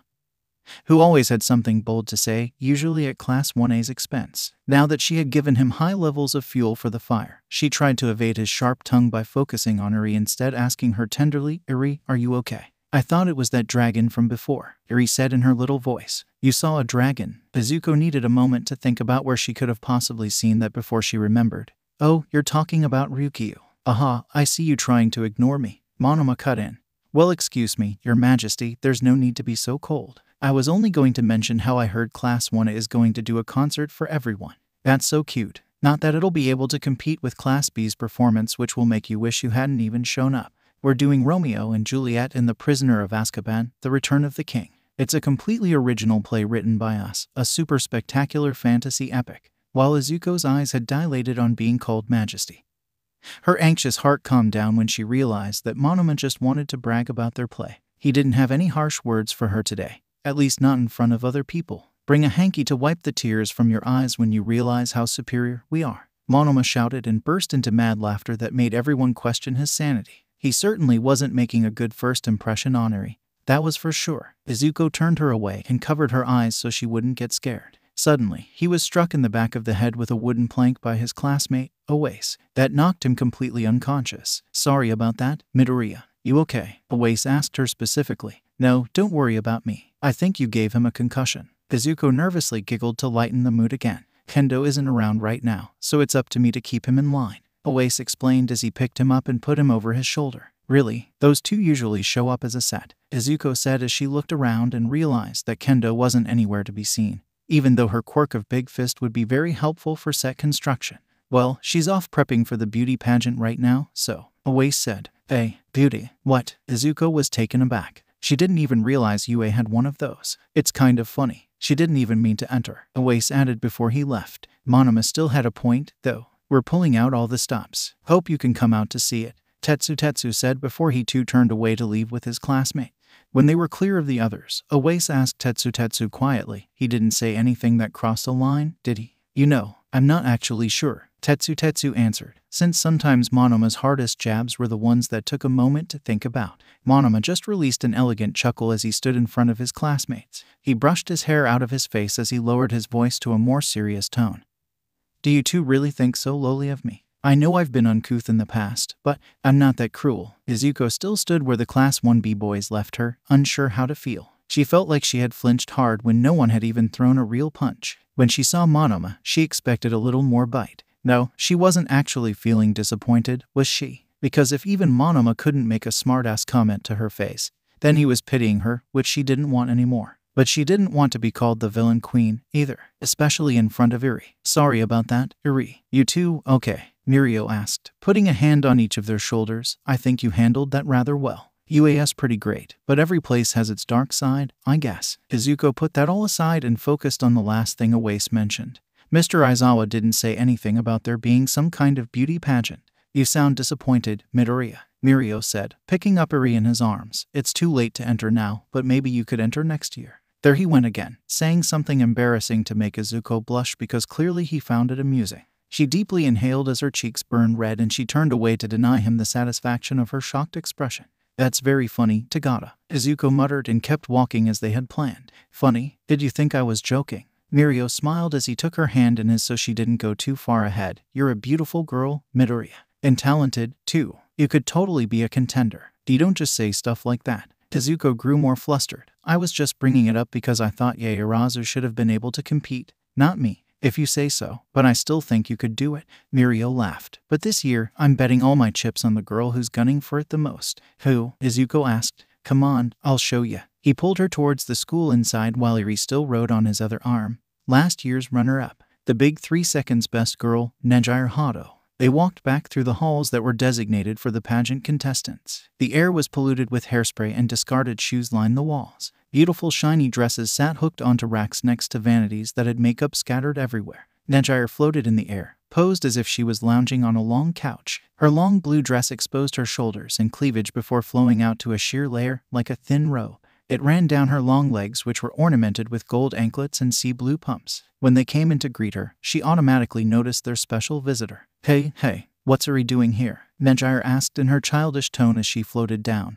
"Hey girls, why you here?" For funsies. In the back, 𝗫🐬🐬's best friend and attendant, �ᴚ discussed which outfits their shining star would look best in. Izuko could overhear their discussion. While 𝗫🐬🐬's physique was womanly and sexy, her persona was more cutesy and playful, and they lost points last year because her outfit didn't match who she was. You look amazing, 𝗲𝗏. Izuko admired her with stars in her eyes, with your flashy quirk and your kindness and your BBB balance, Mirio suggested. How were you only the runner-up? Izuko asked. Yeah, listen to this, 𝗲𝗏 said like she was gossiping. Every year, I lose to the same girl. She's just too amazing. The Beauty Pageant Queen, by 𝗵𝗃 from Support Course Class 3G. This year's pageant is stacked. Tamaki Amajiki emerged from the corner of the room.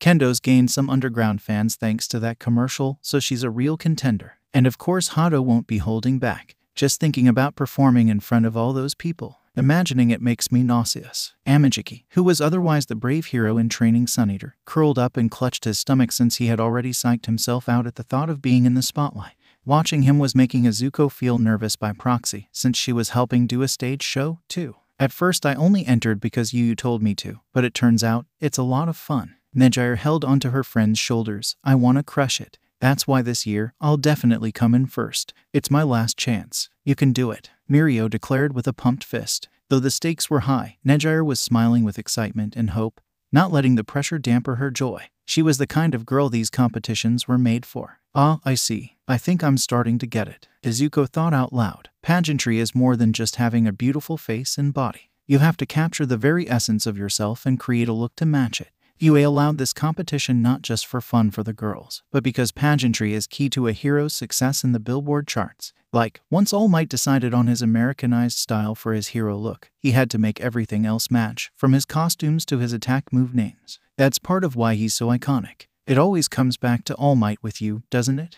Mirio rubbed the back of his head and laughed. PSSSSDT. Hey Mirio. PSSSDTT. PSSSSDTT. 𝗲𝗏 whispered loudly with no subtlety whatsoever as she floated towards his ear. I'm right here, 𝗫🐬🐬. You can just talk to me, Mirio told her. Did you finally ask her out? 𝗫🐬🐬 whispered a little quieter, but Izuko was still clearly in listening range. Is this a deity?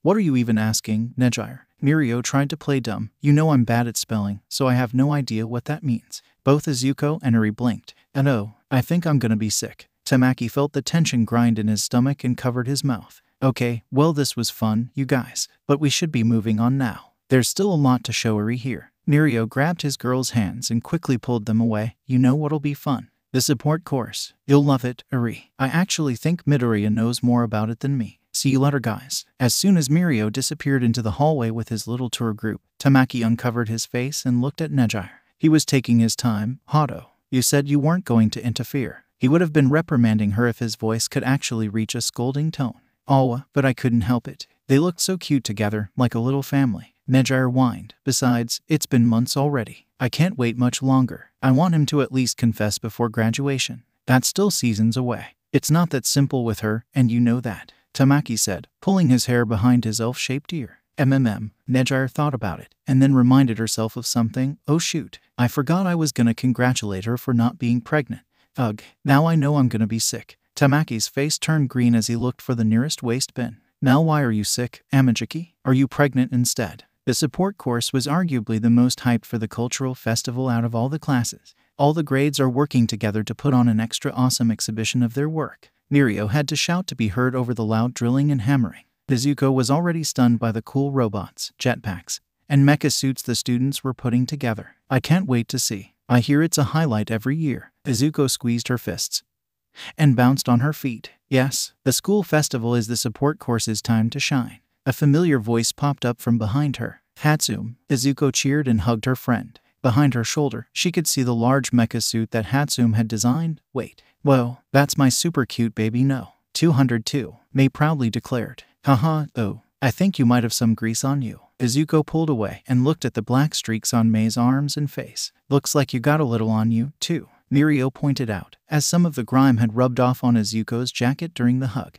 Yeah, I'm filthy, but I can't waste time bathing. Mei laughed as she ran her hands through her hair. Even though we showed off some items at the sports festival, we took a backseat to the heroes. But this time the contraptions that we've come up with will be given the spotlight they deserve. Which means a lot of big companies and buyers can get up close and personal with my work. I need to make sure they're perfect so they don't embarrass me. Izuko grew more excited when she listened to her friends talk about their plans. This cultural festival wasn't just important to help students relax, but also to make a show of their hard work. How did the Iron Souls work out for you, by the way? They asked. They've been great for training, though I haven't gotten to use them in an actual fight yet, Izuko said. If there's anything else you need, please let me know, Mei said. She loved making gear for her so much, it was more of a favor to Mei than it was to Izuko. Of course, Izuko got distracted by the sizzling and hissing coming from inside Mei's baby. There was a loud popping noise as the shielding to the cockpit blew off its hinges. A small fire started in the seat. Ah, baby, Mei cried out. Not again, Hatsum.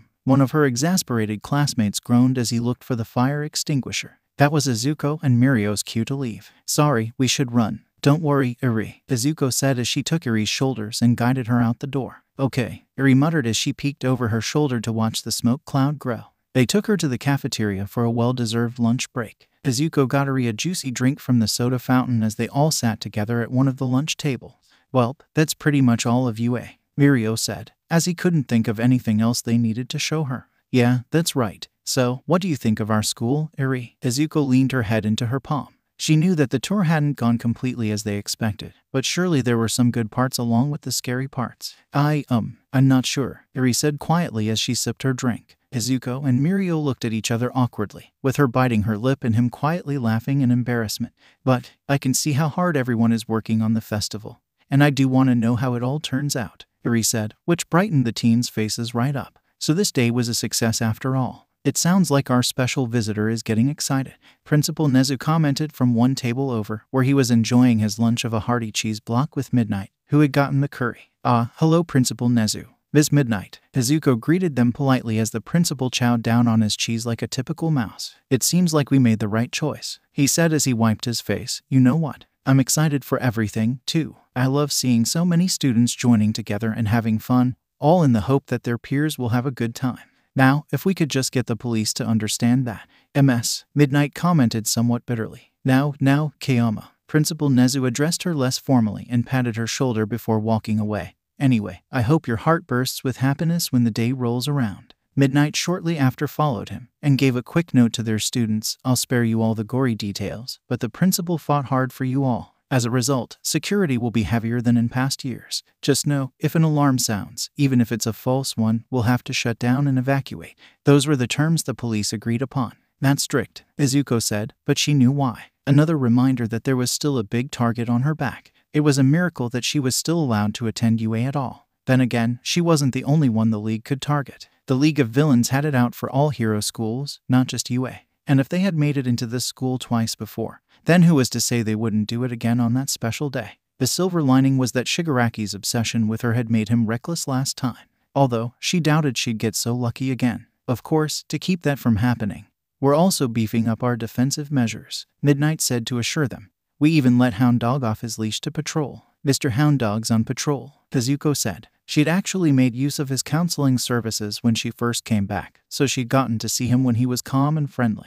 That made it jarring to imagine him skulking around the campus like a wolf on the hunt. Oh, and did you know that Class A's performance is causing quite a stir in the faculty lounge? You'd better make it pleasurable, Midnight teased as she carried her lunch tray away. Right, of course, Izuko said. Deku, what performance? Iri asked. We're doing a big live concert for everyone, she explained. Wow, cool. So are you gonna show us your killer moves on that stage, Midoriya? Mirio asked with a cheeky bite of his tongue. Well, actually, I'm on the effects team, so I'll be working behind the scenes the whole time, Izuko said, noticing the small drop in his enthusiasm. But I'll be helping show off some really cool effects. And the dance team we have is great. Iri nodded in understanding, but Izuko could hear the slight disappointment in her voice, too. Geez, how badly did Iri and 𝗏𝗏 want to see her dance? If they knew that she wasn't very good, they'd realize they weren't missing much. As she looked down, she caught a glimpse of the time on her watch. Sorry you guys. Looks like my break's over. She stood up from the table and patted Iri's head. I'd be honored if you came to our show, Iri. We're trying really hard to make it fun for you and everyone else. You can bet that I'll be there. I'll even come look for you backstage if I have to, Mirio said. As she walked back to her dorm, she saw the dance team still rehearsing in the grass. Had they taken a single break since she left? She slowed her pace on the sidewalk to watch them run through the routine once more. Peering at their movements, she tried to memorize every position. When Mina gave the order to take it from the top, Izuku backed herself up where she thought she wouldn't be seen and tried to follow along with the dance. Sidestep, left hook, sidestep, right hook, 2, 4, 6, 8, spin, left, right, point, Midoriya. Are you trying to switch to the dance team? Todoroki suddenly appeared from behind her, which made her wail in fright. Todoroki, don't scare me like that, she whimpered as she gathered her bearings. Sorry, I just noticed you were copying the routine. Did you want to dance instead of do effects? Todoroki asked. He was always so straight to the point. And no, well, Izuku grabbed a strand of her hand and twirled it between her fingers. I just think it would be fun. But I already chose the effects team, so it would be irresponsible to switch now. I'm sure we could work around it if you wanted to switch. Or maybe, there's a way you could do both. Todoroki offered the most obvious solutions. I don't think so, Todoroki. I chose effects for a reason. Izuku averted her gaze from him. I'm not ready to be in the spotlight, seen by so many people. Not with my reputation. Which reputation is that? Todoroki asked bluntly. Izuku tensed her shoulders. Was he being facetious or was he just that dense? Come on, you know. Izuku clutched her arms. Are you talking about people thinking you're a villain? Anyone who knows you would see that isn't true, Todoroki assured her. But not everyone knows me, Todoroki. Not like you do, Izuku said, her voice growing sadder. Did someone say something to you? Did someone call you a villain? Todoroki's tone also changed, like he was suddenly defensive. No one said anything. Not even Monoma. But they don't have to. I can just feel it, Izuku said. I'm sorry. I wish I could make you feel better, Todoroki said. Comforting words were not his strong suit, and he knew it. He knew she was upset, but he didn't see how he could fix it like he wanted to. Don't worry about me. I'll be okay. Izuku smiled. The last thing she wanted was for one of her bad moods to spread to her friends. If it means anything, I think you could pick up the dance really quickly, Shoto said. No way, I've never danced before. I'd be starting from a beginner's level. It'd take me forever to learn all the steps. Izuku denied it. But dancing is kind of like fighting, and you pick up new fighting moves quickly. You tend to pick up something and improve really fast once you care about it. Shoto tried to encourage her. Well, maybe I'll learn to dance some other time, after the festival. I'm sure I'll get another chance. Izuku conceded that much. I'd like to see that very much, Shoto said, a blush escaping on his cheeks as he imagined her as a stunning little ballerina under a shining spotlight. And another thing, about your reputation. No matter what you do, to me you'll always be the girl who never gives up, ever, on anything. Izuku's eyes watered. She didn't know that Todoroki thought so highly of her. Now she couldn't help but smile, a real smile this time. Come on. She grabbed his hand and continued her way to the dorm lobby. I think the rest of the effects team is wondering what's taking so long. That night, as Izuku lay in bed, she counted on her fingers how many days they had left until the festival. Over a week. The effects team still had plenty of muscle to move things around even if she suddenly left it.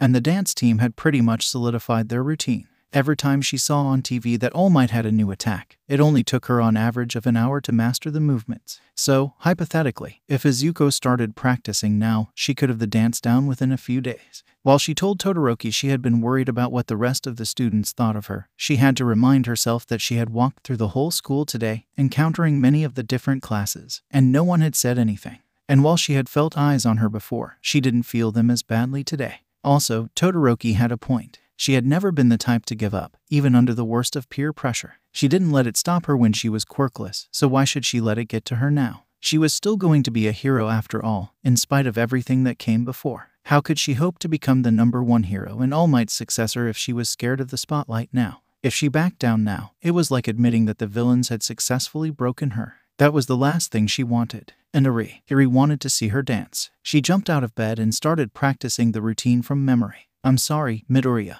but we really need you for this trick, Kirishima explained. We don't have a fly system in the gym, so if we want to move 𝗂𝗟 around the crowd, we need you to use your strength to move him by hand across the railing. Does it have to be me, though? You're really strong, too. Izuku didn't want to sound like she was complaining, but she was disappointed at her request to switch being softly denied. I would, but I'm going to be busy chopping off chips from Todoroki's ice block, Kirishima explained. Todoroki looked on in embarrassment and disappointment.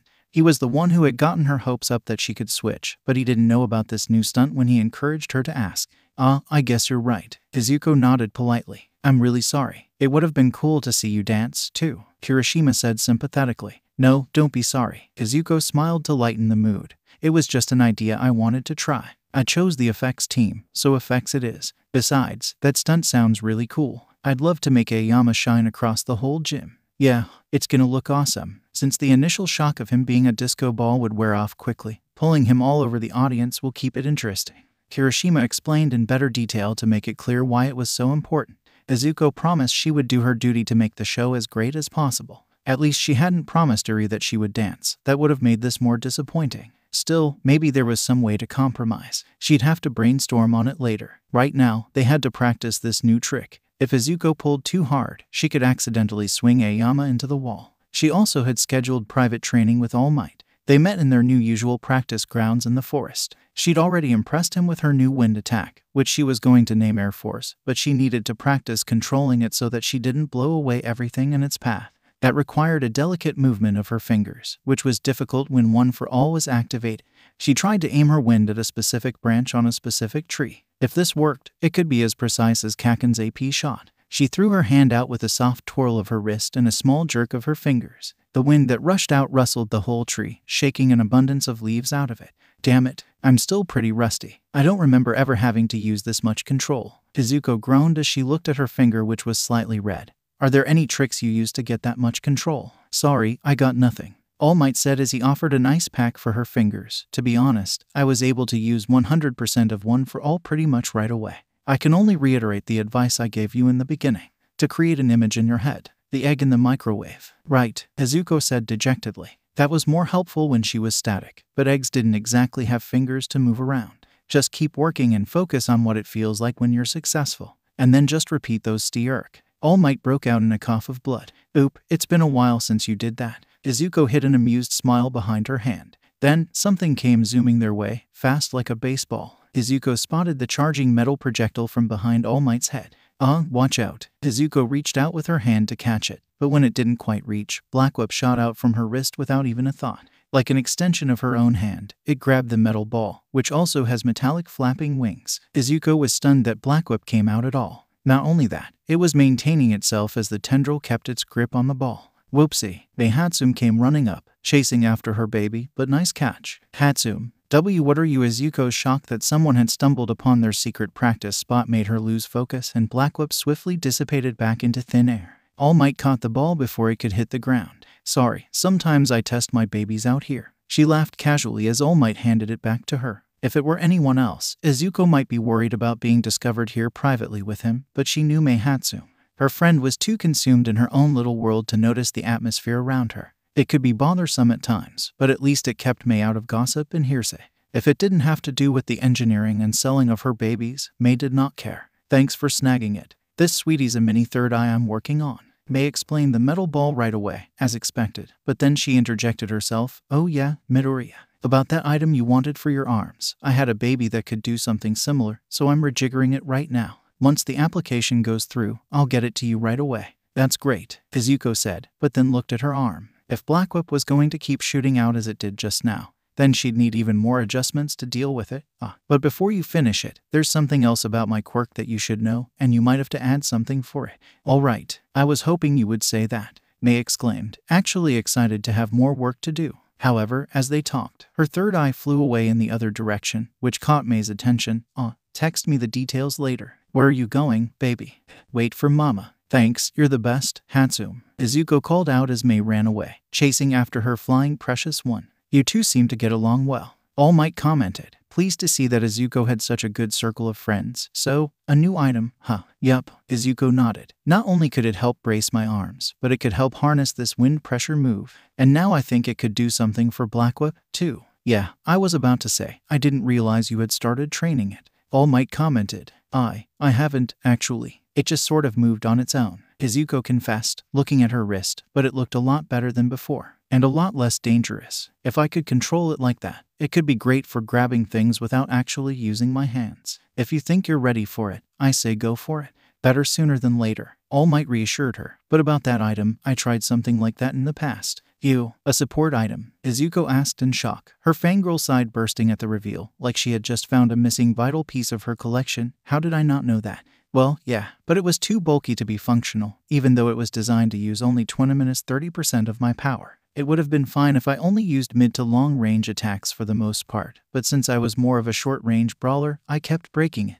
All Might explained, trying to downplay the gear to be not nearly as impressive as Izuku imagined it was. Its usefulness didn't matter to her, though. She was already imagining the coolest action figure of him with this long-lost support item. All Might bulked up to his muscle form to continue his point. I got rid of the tech and carried on with nothing but my own strapping body. It didn't last, however, and he quickly shrunk back down to his skinny size. That being said, reinforcing your power with new gear could be smart. Just make sure you don't rely on it too much. Some people aren't able to hold their own after losing an item. I've seen way too many heroes fall into that trap. Right, Izuku nodded, listening to him as intently as she did when she first became his pupil. Now, how about we put the wind pressure move aside for a bit and see if you can shoot out 𝗵𝘃 again? When the day came to an end, all the students gathered in the dorm lobby, still buzzing with the excitement of their progress. The band argued about the tempos and keeping the beat, so Momo calmed them down by making some of her specialty, the rare gold tips imperial. The aromatic tea carried across the lobby and even reached Izuku on the couch,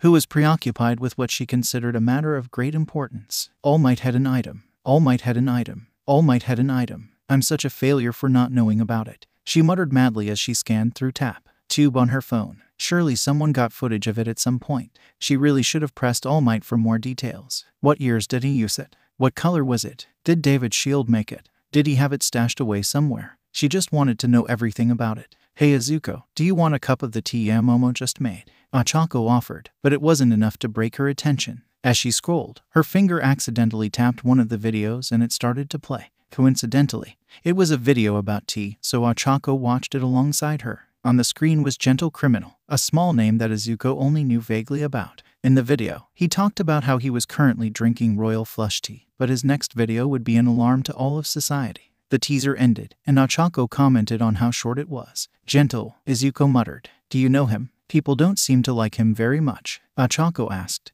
noticing the high dislike-to-like ratio. No, I never met him. He's technically a villain, but he just does petty crimes and records it. It's kind of weird that he'd been doing these videos for years but hasn't been caught. I guess the police are worrying about bigger threats now, so I doubt anyone will stop him anytime soon. I kind of wonder what he's planning next, Izuku answered. The league had never mentioned him once, not even when they were trying to recruit more people. He just didn't fit the bill of what they were looking for. He wasn't violent at all, just a nuisance seeking attention. But his warning that his next video would alarm society worried her. Was he stepping up his act? Would he become dangerous? That worried her. With the league getting so much attention, she saw how other criminals were starting to step up their game.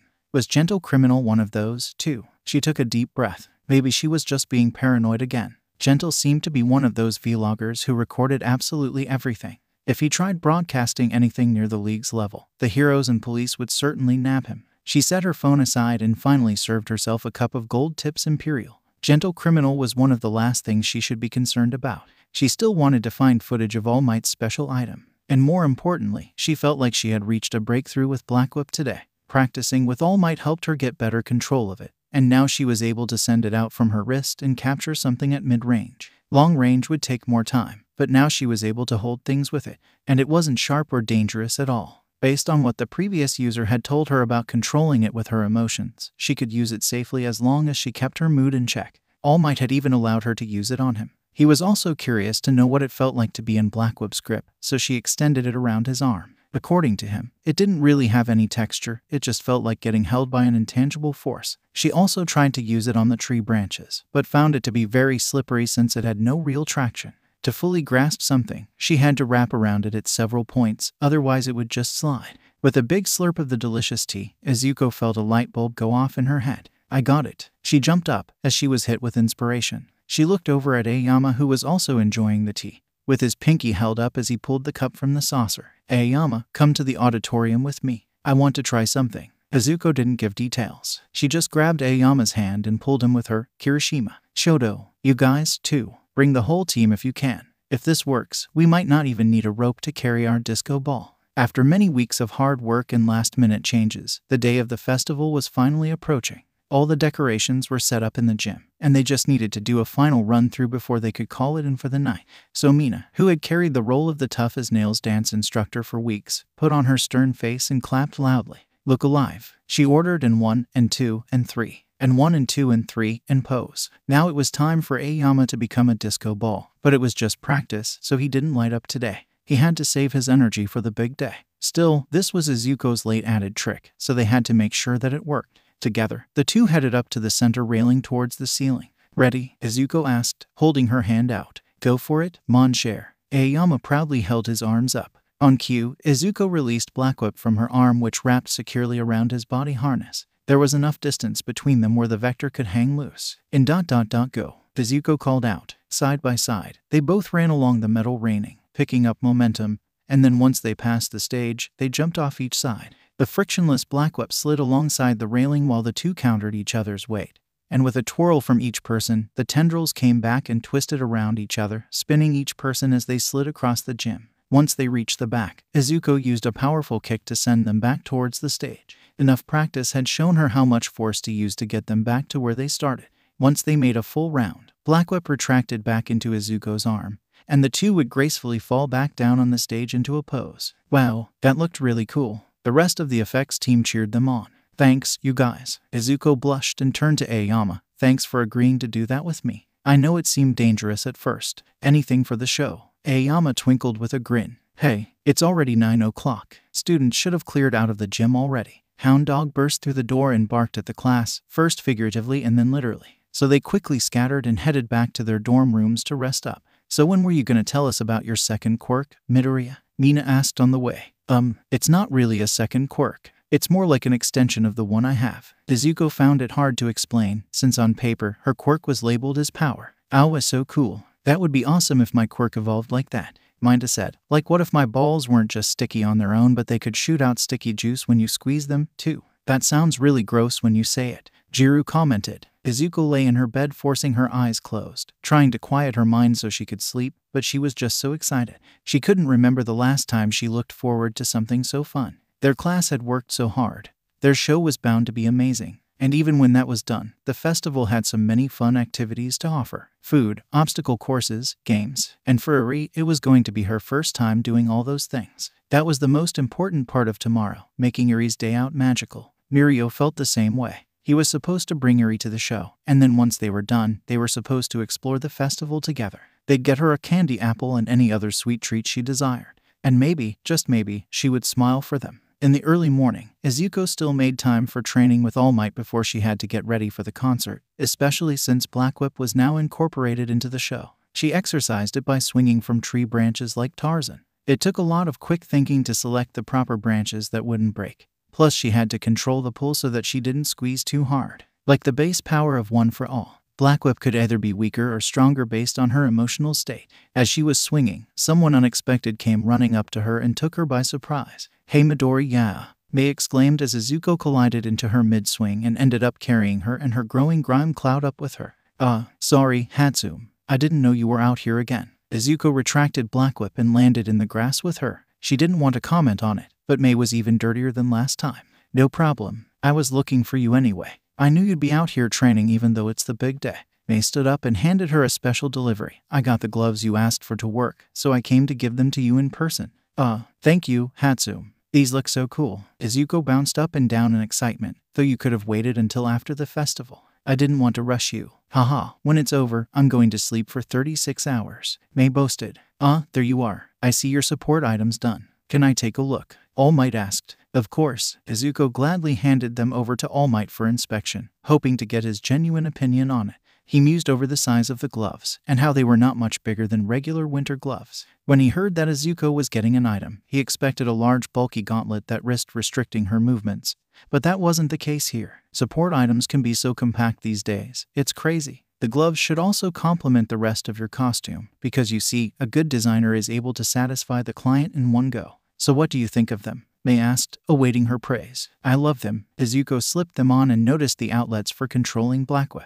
She tightly embraced May, her eyes filling with happy tears. Seriously, they're exactly what I needed right now. You're such a good friend, 𝗧𝗵𝗲. Wow, you like them that much, huh? May didn't know how to register the sudden affection. Once 𝗧𿗑 let her go, May handed her a booklet and scurried off. Anyway, here's the manual, see ya. Thanks again, and good luck today. 𝗧𿗑 called out to her and wiped the tear running down her cheek. Didn't expect to get so choked up this morning.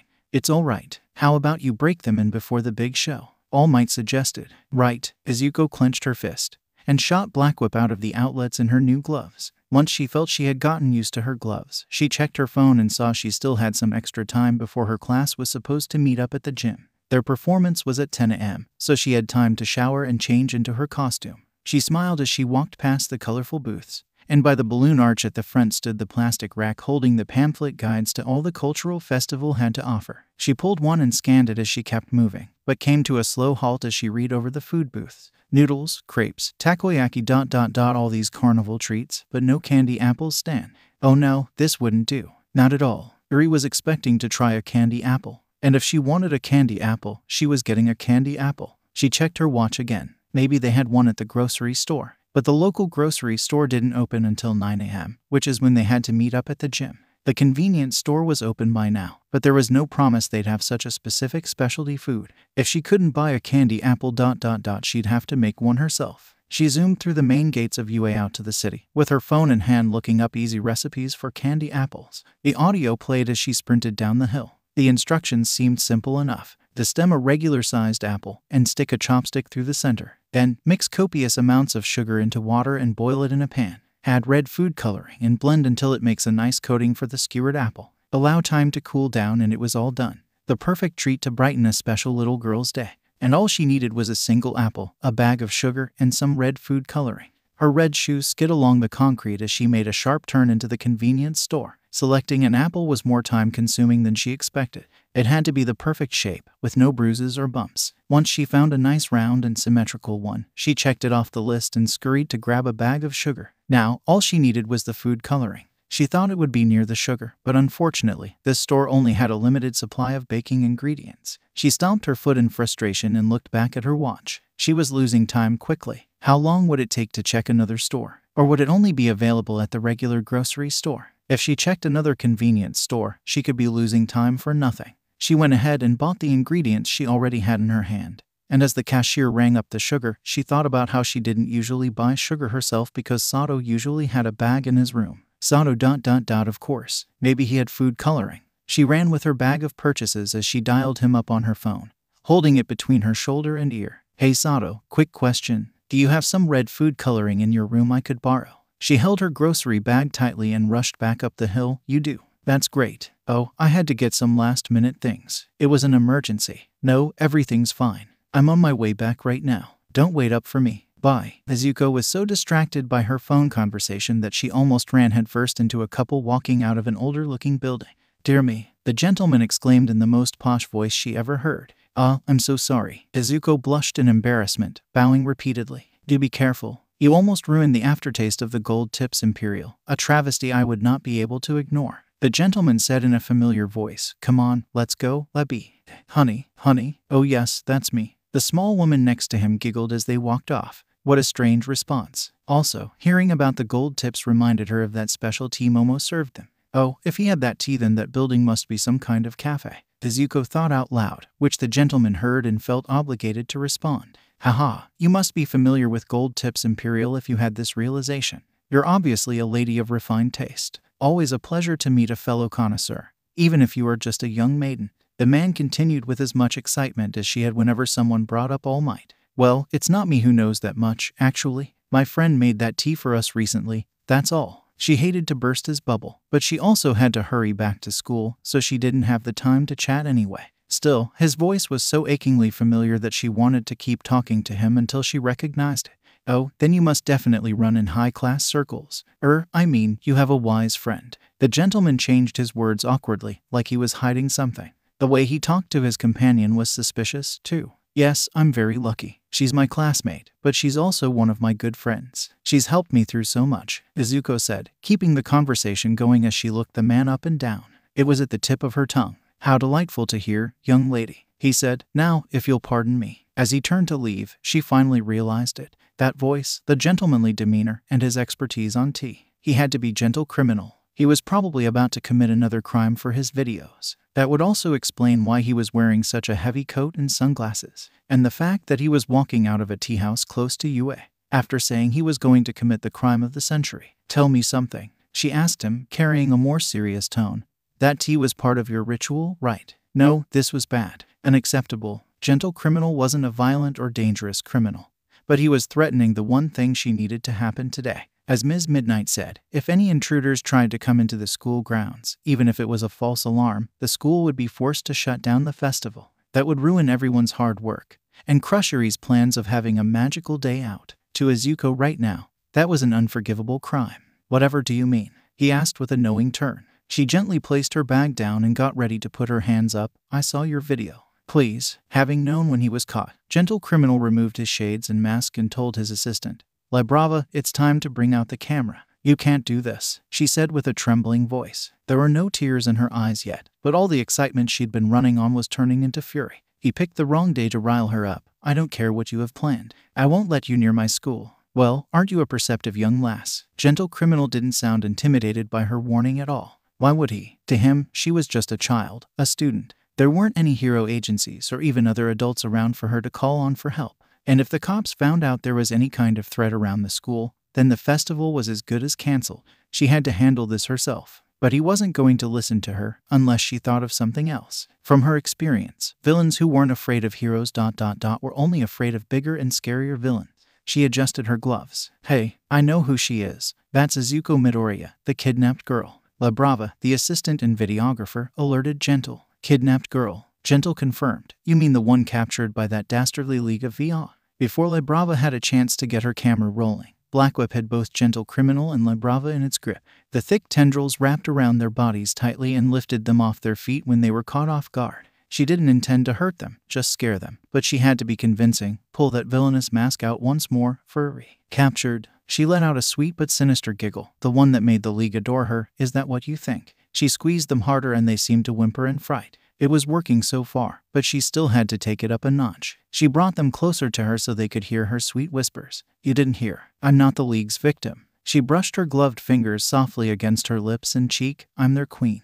Now their whimpering turned into terrified squeals. They believed her just like that. It wasn't that much of a stretch after all. For a time, the time she'd grown so far from now, she was their queen. That label was forced on her. But if it was enough to scare other villains away, why shouldn't she use it to her advantage, especially if it was for a noble cause? Now that we've cleared that misunderstanding, I believe I told you to leave the school alone. Is that understood? Izuku raised them higher as she put her free hand on her hip.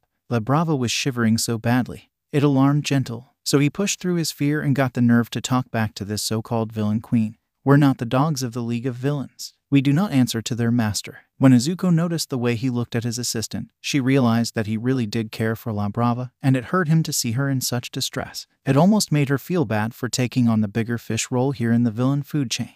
But it was too late to back down, so she had to double down on the threat. I'm trying to handle this as nicely as possible. UA High School is already marked. It's the League of Villains property now. If any other villains show up and interfere with our territory. She carefully controlled the very tips of Black Whip to sharpen like small knives, where they stood pointed only a few inches away from their throats. Let's just say the king would be very displeased. I know you're not dangerous, 𝗏𝗏. You're not even close to being a threat to us, but my king, he's very petty, especially with people who disrespect me. That shut them both right up. Hopefully it was enough. Because I like you, I'm giving you one more chance to leave. Make your little vlog somewhere else, or I'm calling my king. Izuku declared, smiling once more. So, do we have an agreement? Why yes ma'am. 𝗏𝗏 squealed, too scared to even wiggle away from the sharp point near her face. Why, you have my word. 𝗏𝗏 also relented. Wonderful. Izuku giggled happily, bouncing in joy that it worked. She flashed one more scary glare from her large eyes. Now get out of my sight. She used Black Whip to fling 𝗏𝗏 and 𝗏𝗏 further down the hill, in the opposite direction of UA. They disappeared over the horizon and out of her sight. Once they were gone, she shivered and grimaced as playing the villainess had left a bad taste in her mouth. She checked the clock on her phone. Still time to make it back to school before 9 a.m. She took a few steps before she realized something. Oops, almost forgot my bag. Silly me. Izuku laughed as she grabbed her shopping bag from the sidewalk. Izuku ran up the hill, with her favorite red shoes grinding against the sidewalk as the plastic bag swished along her elbow. She had used up the last of her spare time and the rest of her day was completely booked. She had to make it back in time to change into her costume, get into position and carry on the show as planned. Then came the cleanup, and then she promised Mirio and Iri she'd spend the rest of the festival with them. And somehow, in between, she had to make that candy apple so she could surprise Iri with it before the end of the day. Her phone rang, which interrupted her thought process. She kept running while she answered it with a very curt, "Hello, Midoriya. I am here, but where are you? You're supposed to be with your class in the gym." All Might asked in great concern. "I had to run an errand. It was really important," she explained quickly. "And you didn't tell anybody. You almost had me worried. You can't just go running off like that." All Might started to scold her. "I told Sato. Relax, 𝗧𝗑𝗪 snapped back, surprising herself with her tone. Sorry, didn't mean to shout. I'm on my way back right now. I'm just down the street. 𝗱𴜏. She felt a bitter sting in her mouth when she hung up. She was still coming down from playing the villain just a few minutes ago, so she accidentally used the last of that venomous tongue on All Might. That's what scared her about pretending. Part of it came from the truth inside of her. Despite everything she'd done to free herself from the League's grip, her anger and pain still lingered, and not just at the League itself. Being with them for even a short time had opened her eyes to a lot of their justified gripes with the hero world they lived in.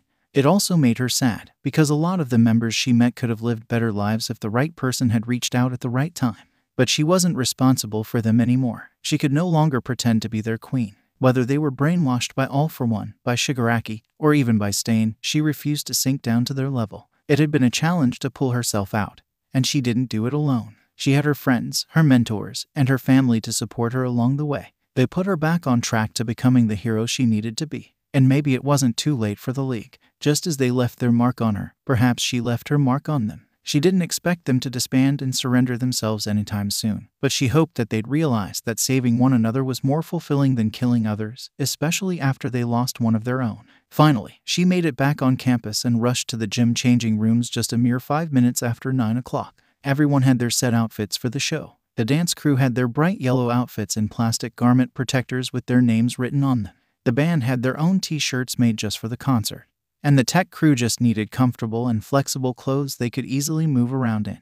There you are. Where did you go? Ochako asked. The store. It was an emergency. 𝗧𝗑𝗪 explained briefly as she opened her locker, expecting her athletic shorts and t-shirt to be waiting for her. But she found a garment bag with her own name instead. Wait, this is mine, 𝗧𝗑𝗪 asked. Yup, 𝗂𴏜 dropped it off for you. He said that he shouldn't be the only one twinkling up there. 𝗬𝗠 explained. Well, that was nice of him, 𝗧𝗑𝗪 said, pulling the zipper down and expecting a yellow blazer and skirt to match the other girls in the dance squad. But what she got was an even bigger surprise. Wow, 𝗧𝗑𝗪 grasped her own cheeks in surprise. He wasn't kidding. 10 a.m. on the dot, and the gym was packed. Whether they came to genuinely enjoy themselves or out of spite, it felt like every UA student showed up to the concert. Miria was lucky to get a decent spot in the middle of the floor, holding Iri so that she could see above the crowd. When the house lights went down, all eyes turned to the stage. The show opened with a booming voice and a literal bang as an explosion hit the stage courtesy of the band's drummer, 𝗵𝗃𝗪. The stage light shone down on the dancers as the beat hit the ground running. The smoke ran across the floor. The band played against a giant screen playing colorful visuals, and the spotlight hit the lead singer, the one who made this whole show possible, 𝗂𝗪. When they first started planning for the festival, 𝗔𝗪 had a lot of reservations. She just couldn't see how her interest in music could combine with her dreams of being a hero. She thought she had to pick one and leave the other behind. But when her class hyped her up and encouraged her to lead their show for the cultural festival, she started to see things in a new light. Maybe she could help people with her music. When 𝗧𝗑𝗪 was taken away from them, everyone had fallen into despair. While 𝗵𝗃𝗪 had thankfully gotten rescued quickly, 𝗧𝗑𝗪 was gone for weeks, and it sometimes felt like she wouldn't come back. Even when they got her back, 𝗔𝗪 could see that 𝗧𝗑𝗪 wasn't the same. All the girls could see that. 𝗧𝗑𝗪 shared with them what she had been through, and it horrified them. It was amazing that she still even wanted to be a hero after that. But 𝗧𝗑𝗪 showed some of the most enthusiasm for this concert. Like she needed it to feel normal again, to feel joy again. So if this concert could help her then it could help anyone. Thanks for coming out today, 𝗔𝗪 yelled to the crowd before starting to sing. Since 𝗂𝗏 and 𝗧𝗑𝗪 were coming straight from center stage, they actually got to dance for the first verse. 𝗂𝗏 wore his armor that was his hero costume, and 𝗧𝗑𝗪 wore what appeared to be the same yellow jacket and bubble skirt as the rest of the female dancers. Hey, there she is, and she told us she wouldn't be on stage. Mirio pointed her out as he held Iri in one arm. Guess she wanted to surprise us. As the band built up to the chorus, it was time for 𝗧𝗑𝗪 and 𝗂𝗏 to perform their show-stopping trick. 𝗧𝗑𝗪 threw him into the air with a spin as he fired off his dazzling lasers in short spurts so they sparkled like fireworks, much to the awe of the crowd. Then, she raised her arm in the air to shoot out Black Whip over the ceiling bar and wrap itself around 𝗂𝗏. Now that they were connected, they grabbed each other's arms and spun around, with 𝗂𝗏 grabbing at 𝗧𝗑𝗪's tear-away clothes to reveal her sparkling gold dress. The sweetheart bodice had halter straps behind her neck to keep it in place, and the double tiers on the skirt twirled as they spun, eliciting more OOOs from the audience. 𝗵𝘃𝗟 twisted around as they wound it up tightly, and finally, right on beat, they ran and leaped into the crowd. The twisted black tendrils slowly unwound themselves, making 𝗂𝗏 and 𝗧𝗑𝗏 fly in circles like aerial dancers. The lights from his quirk were captured in the shiny sequins on her dress. They soared through the streamers and ice pillars that the rest of the tech team had so skillfully set up. Ⴘⴘ was stunned as he watched 𝗧𝗑𝗏 fly through the air, and literally lost his breath. She looked so beautiful, and more importantly, so happy. 𝗧𝗑𝗏 smiled so brightly as she glided over the crowd, and for the first time in a long time, they were smiling with her. Their captivated eyes followed her graceful movements above them, looking at the goddess that graced them with her presence. Everything had come together for this moment.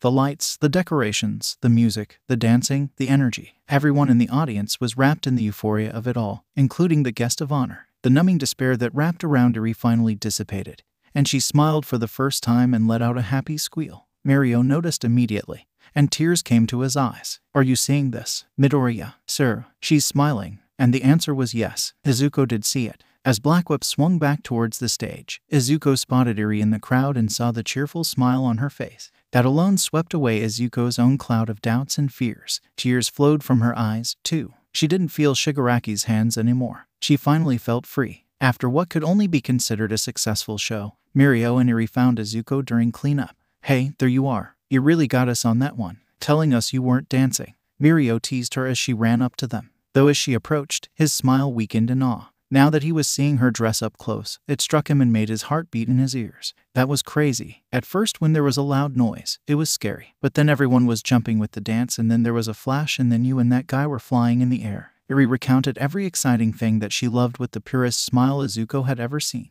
It hadn't left her face since she started.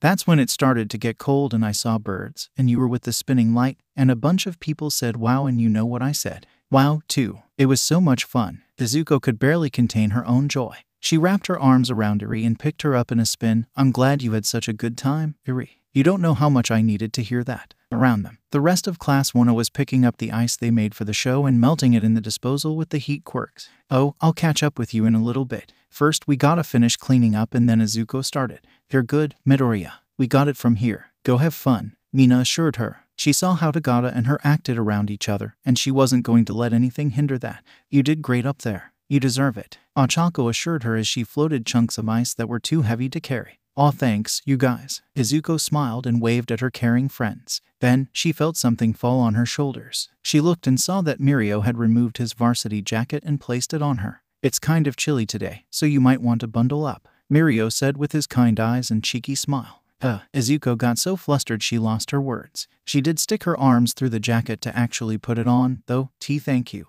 I guess it is a little cold. Without the stage lights. "Come on, ⴘ. There's even more fun to be had. What do you want to see next?" ⴘ asked ⴘ. I don't know," ⴘ said. Even when presented with the pamphlet, there are still so many options. "We can just walk around if you want." 𝗧𝗑𝗏 took ⴘ's hand. "And when you see something you like, just give us a shout," ⴘ said, taking ⴘ's other hand. As they walked off to see the rest of the festival, both ⴘ and 𝗧𝗑𝗏 raised their hands up to lift ⴘ and let her swing between them. She squealed with joy as she did so full of excitement and the childish innocence she long deserved. There was so much to offer that they really had to pick and choose wisely. There was a hero quiz bowl that 𝗧𝗑𝗏 completely dominated, and an obstacle course that All Might held the fastest record for. She found that Kaken would spend nearly the whole day doing the course over and over again to try to beat it. He was nothing if not tenacious. ⴘ enjoyed all sorts of treats, but as ⴘ noticed, there hadn't been a candy apple stand yet. 𝗧𝗑𝗏 didn't want to ruin the surprise, but she also had to sneak in the time to actually make it.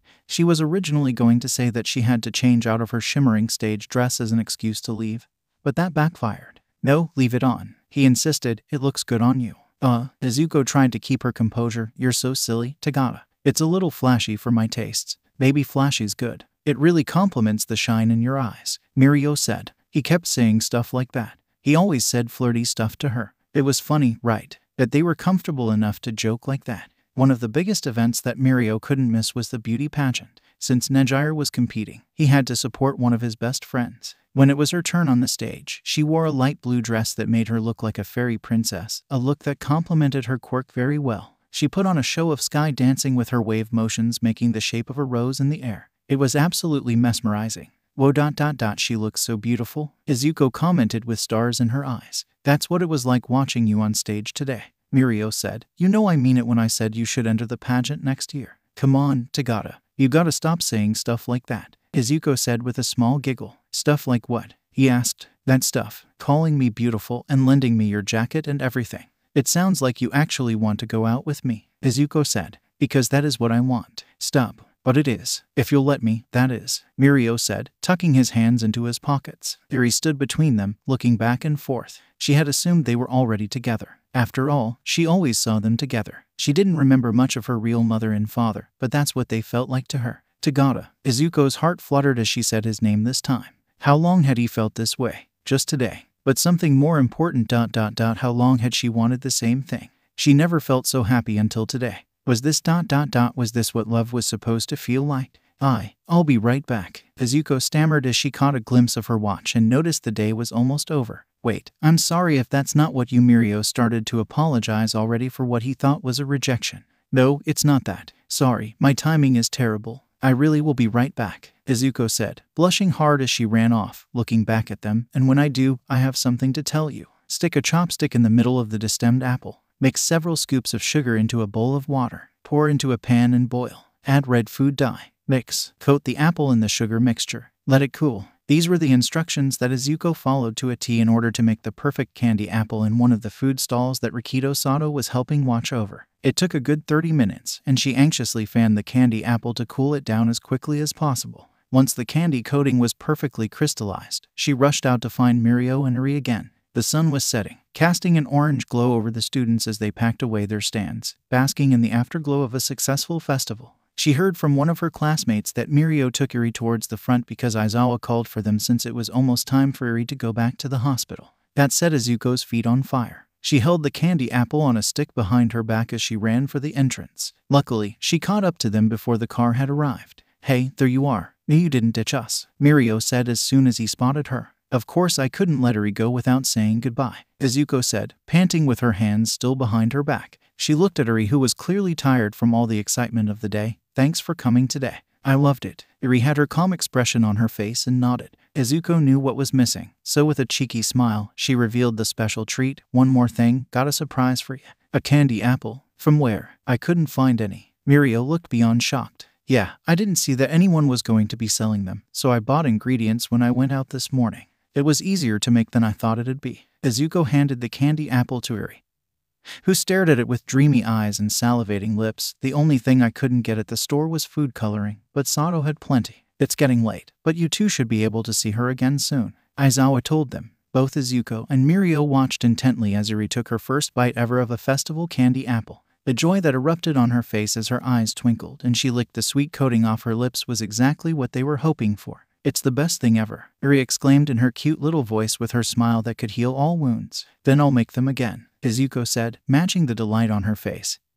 So you'll have something to look forward to. Once the car arrived, Aizawa loaded Iri into the car seat and rode along next to her back to the hospital. Mirio and Izuko waved until the car disappeared down the hill. And then, it was just the two of them, alone under the glowing sunset. That was really sweet of you to make her that candy apple, Midoriya. Mirio praised her. Truly the cherry on top of a perfect day. Yeah, and I'm sure she loved riding on your shoulders. You really are like a big brother to her. Izuko smiled at him. Mirio puffed his cheeks and shoved his hands in his pockets. I hope you had a great time, too. Yeah, I did. An amazing time, actually. Izuko laughed. Kind of wish this day didn't have to end. Mirio looked like he had something to say, but he held back like it wasn't his place to bring it up, which was unusual for him. He awkwardly spun around like he was going to head back to his dorms. Then Izuko remembered. Just before she left to make the apple, Mirio had essentially confessed to her. He said that he wanted to go out with her, and all those compliments he gave her weren't just out of politeness. Tagata, I was going to tell you. Izuko clutched the skirt of her sparkling dress nervously.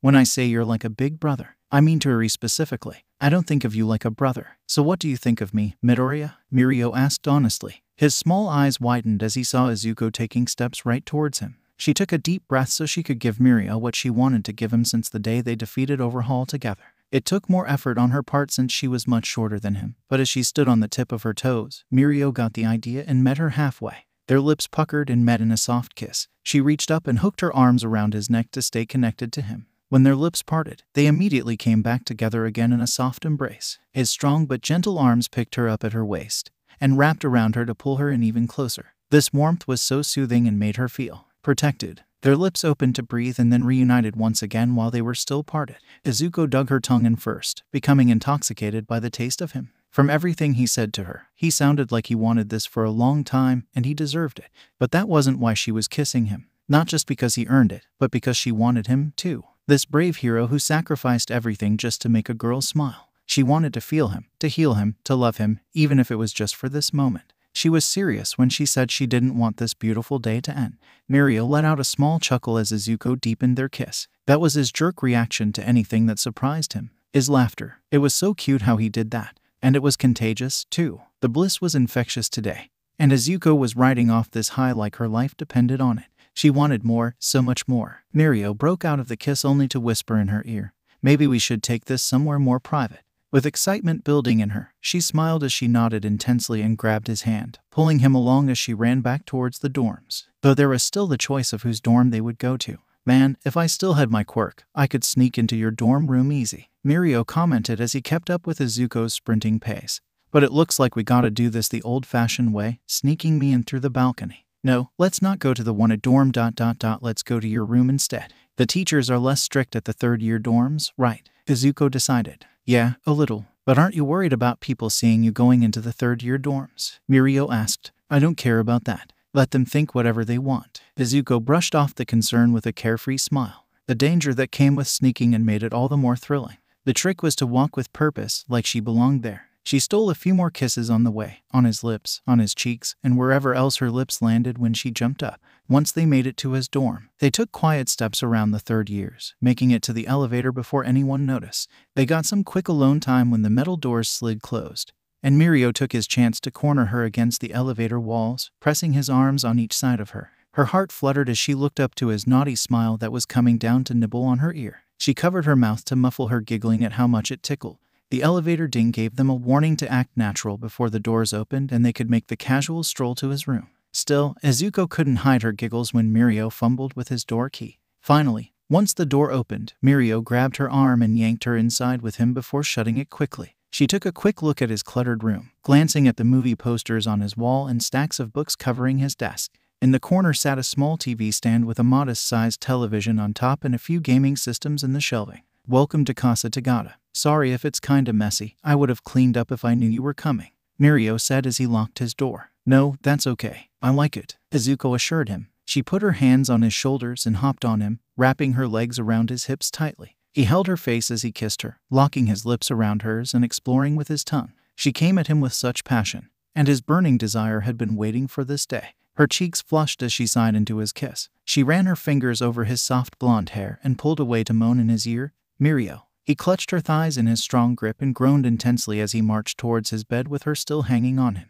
He brushed off the shirts on his bedsheets in a strong swing and plopped her down with a bounce on his mattress. His goofy smiles were replaced with serious expressions of want. He growled and slowly crawled on the bed, covering her and breathing hot on her face like an animal. He pressed his forehead on her before he went any further. "Tell me what you want," he said in a low whisper. Her skin shook in pleasurable chills and she slid down along his bedsheets. "You, 𝗵𝗃," she said in a soft sigh. He moaned at hearing his name on her tongue, and kissed her once more, nibbling on her lip and licking down her neck and sliding his own jacket off of her so he could keep the trail going down her freckled shoulders. His lips felt like nice little stings on her skin. The scent of his sweat on his neck made her tremble with desire. Once his jacket was off her arms, she threw it to the floor. 𝗵𝗃 lowered himself to brush his face into her neck while his hands slid across her breasts over the shimmering fabric of her dress. Her arms twisted behind herself as she arched herself into his touch while also unzipping her dress. He took the honors of pulling it off while lifting her legs and butt just above the bed. There was no room for a bra under the dress, so her chest came out completely. She returned the favor by pulling his shirt off, and she got a look at his defined chest and abs that she missed out on seeing during the training lesson he did with her class. It sparked even more excitement in her, so she threw her hands forward to touch him, running her thumbs across the ridges of his muscles. The lights in his room were dimming as the sun disappeared outside, but she could still see enough to catch a glimpse of the scar on his right side. She gasped at the dark, jagged pattern that spanned a few inches and then split into smaller branches, like a lightning bolt, the testament to his sacrifice. She gently caressed it with the tips of her fingers, causing 𝗵𝗃 to shudder quietly. Then, she placed a tender kiss on it, for she admired it more than anything else on his body. Izuko had her own scars that 𝗵𝗃 also revered. The surgical scars on her arms showed the consequences of trying to keep one for all under control, the power that he didn't even know he was competing for. He held her wrists close to him and kissed the dark lines on her hand. His breath quickened into panting when the last rays of light peeked through his curtains and shined onto Izuku's eyes, that alluring green that glowed intensely. 𝗧𝗵𝗲 whimpered as he could barely contain himself. Sprawled out on his bed in just her panties, he gave thanks to behold the goddess before him. He wrapped his hands tightly on the curves of her waist and lowly groaned as he devoured her chest with rough licks and bites. His sudden fervor shocked her, but she welcomed it with pleasured gasps and affirming moans under her breath. She held onto the tight muscles of his biceps, losing herself in the bursts of pleasure. For the first time, she felt so relaxed during this. Her fear was gone. 𝗵𝗃 would never try to hurt her, and she knew that for a fact. She felt his hand travel down her stomach and slide her panties off her legs. He slowly started to insert his fingers and rub around vigorously. Slow down, she squeaked as the sensation was overwhelming. Right, sorry. He quickly corrected himself and slowed his fingers, making small circles around the raised bump he felt inside. Her moaning was quiet, so he gently let his thumb glide over it to make her moan louder, better. ⴤ. Izuku couldn't express it in words, but she did muffle a loud moan behind bitten lips and squeezed his arms harder. With each stroke of his fingers, he felt her get wetter until her hole was nice and slick. He huffed with anticipation as he undid his belt and unbuttoned his pants. Izuku leaned up to help him pull them down and off. You know, I actually used to get undressed much faster with my quirk, ⴵ mentioned as he reached over to open his drawer to pull out a fresh box of condoms. I know. Izuku laughed and pulled her knees up to her chest.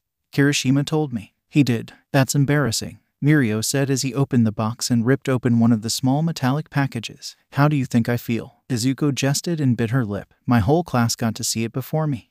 When you put it that way. Kinda stings. ⴵ laughed with her. He slipped the condom over his cock, which had been fully erect from the moment Izuku jumped on him. He was still in shock that this was happening, and he felt like he was in a dream. He looked over and she was still there, in the flesh, with her eyes gazing over his whole body. She held one knee tightly as her breathing hitched. He carefully mounted her, touching the freckles on her soft cheek as he trapped her under his tall, muscular form.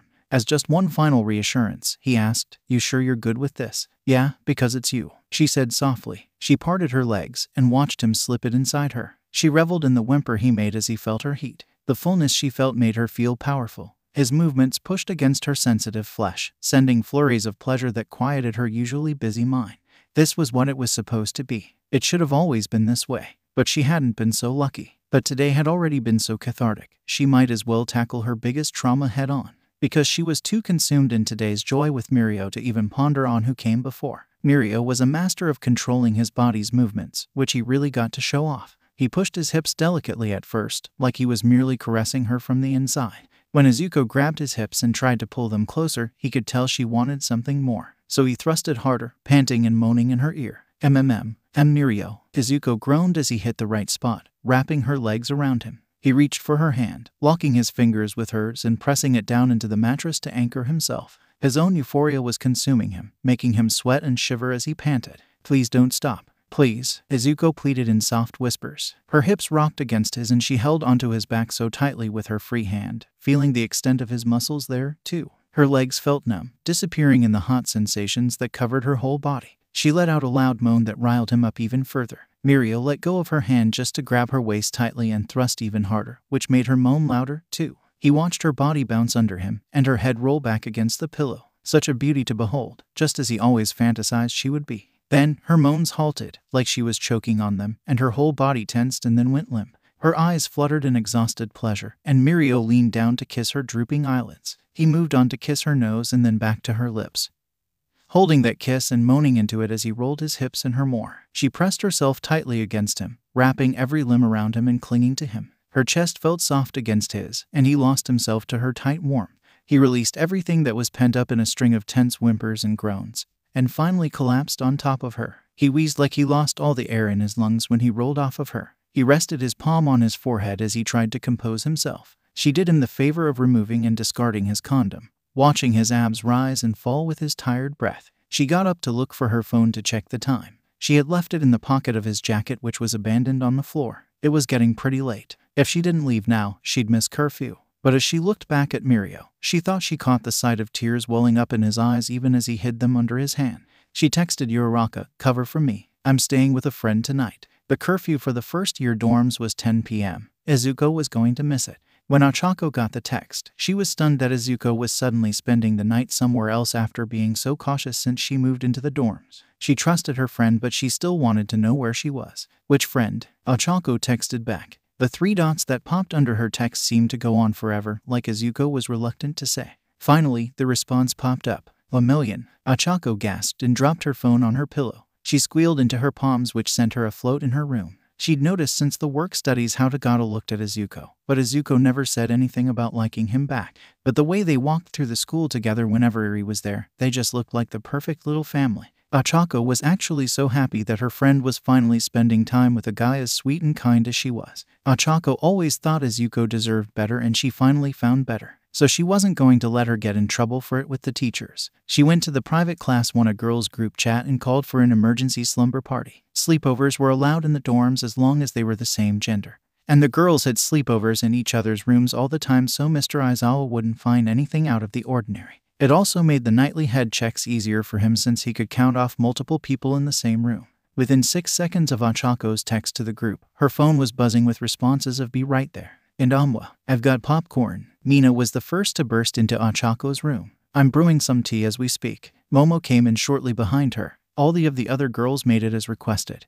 And then finally Tsuyu asked, "Is 𝗧𿗑 coming?" "Funny thing about that," 𝗀𴨶𝗪 said nervously before she closed and locked her door behind her. After 𝗧𿗑 relented and told 𝗀𴨶𝗪 who she was with, she put the phone down on the drawers and returned to bed. "Hey, what's wrong, Mirio?" she asked as she saw him rub his eyes until the tears disappeared. "I don't know. Nothing, really. Don't worry about it." Mirio tried to brush it off with a smile like he always did.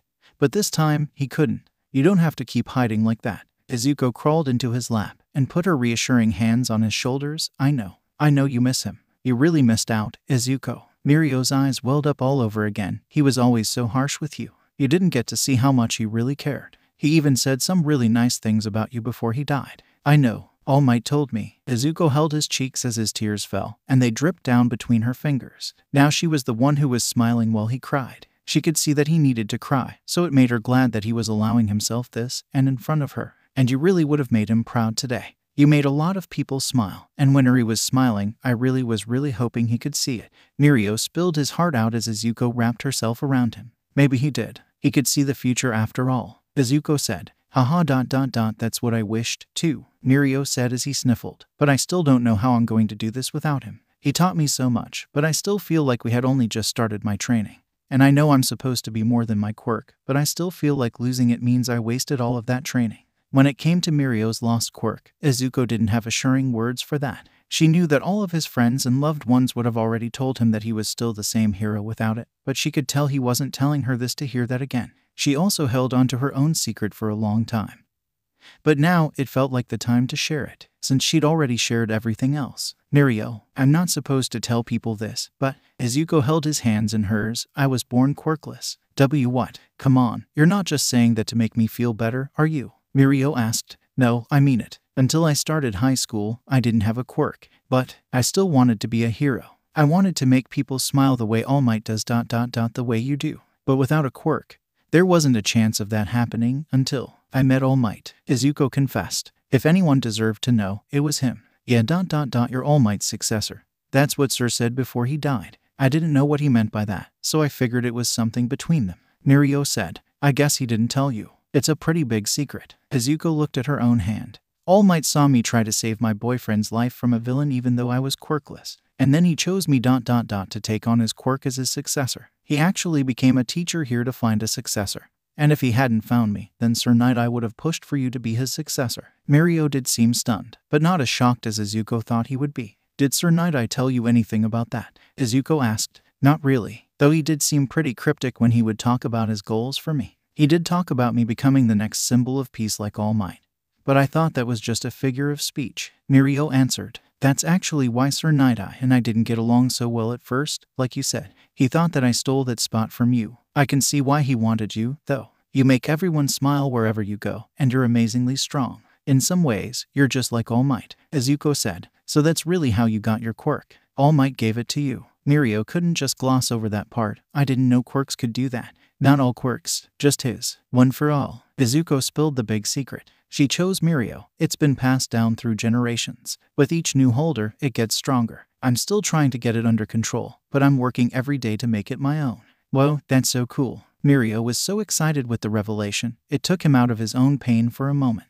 Then, he got a glimpse of the clock and saw it was way past curfew. Oh crap, it's late. You should get back to your dorms before your teacher finds out you're not in your room. No need, I've got it covered already. 𝗍𝗂 checked her phone and saw a thumbs up from 𝗧𝗏. She set it back down and rested herself on 𝗵𝗃's big muscled chest. I want to stay here with you. Are you sure? 𝗵𝗃 asked. Is something wrong with that? If you want me to go, I can go, 𝗍𝗂 offered, starting to slide off. No, stay, please, he suddenly begged and pulled her back to where she was, but then hesitated and rubbed his neck. I want you to, but I've been getting night terrors lately. I wouldn't want to scare you in the middle of the night. No, I don't mind. 𝗍𝗂 scooted herself up and kissed him. I'll be here for you if you need me. Over at the wanted dorms, 𝗧𝗏's emergency sleepover had been a success. When Mr. Aizawa popped his head in to do the checks, he counted 7 different sleeping bags, all stuffed and moving, some were even snoring.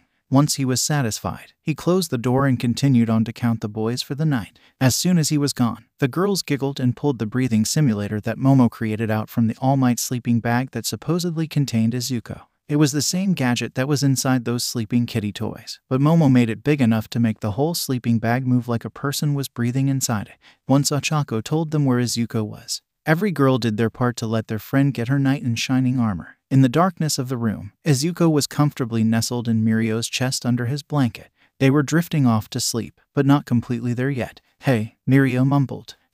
You said All Might saw you save your boyfriend, right? Is there someone I should be worried about? No, we broke up months ago, 𝗍𝗂 assured him as she yawned. Am I your boyfriend now? 𝗵𝗃 asked. I don't know, 𝗍𝗂 muttered.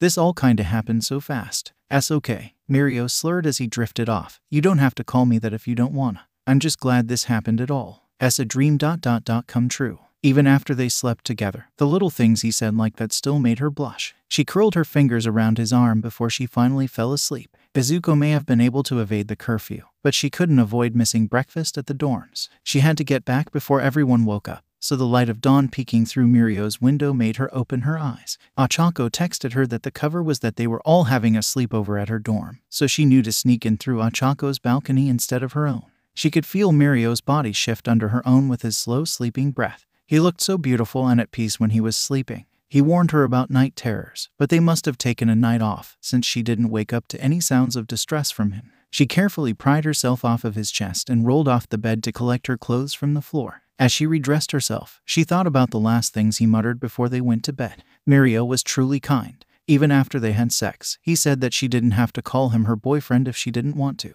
Truly, she knew that she had a great love for him. It took until yesterday to realize it, but it had been there for a while. From the day he sacrificed everything to save 𝗍𝗑. Naturally, if she loved him, she should want him as her boyfriend. But ... that wasn't something 𝗍𝗂 was ready to say again. Her past relationships had weakened her instead of strengthened her.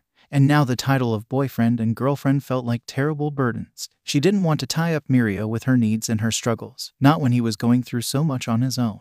Yes, she had bared to him the secret of one for all, but that was something he should have been told anyway, since he was in the running for it. She hadn't even revealed the biggest part of it, the inevitable battle against evil incarnate.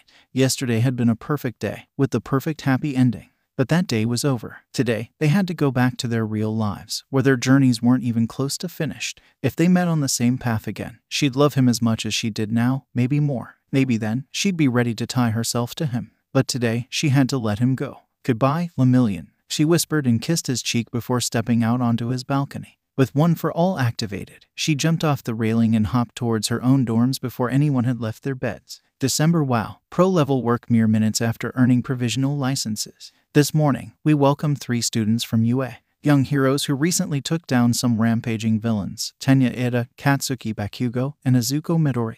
What a pleasure it is to have you join us, the young reporter announced for the news cameras as she interviewed the 3 students on the couch of their dorms. Ida sat politely but stiffly on one side.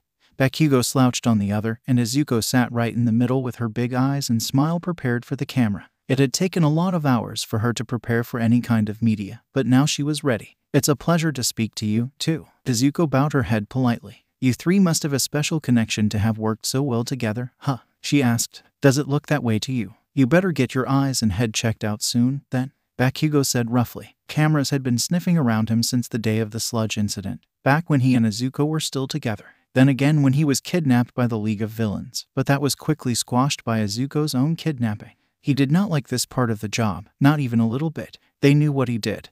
Why did they need his opinion on it? He knew Izuku couldn't possibly enjoy this either, but she was better at hiding it. She had to be, because the media sharks were out for her blood way more. Yes, we've trained hard together under the same teacher, so that helps us work well together when doing real hero work.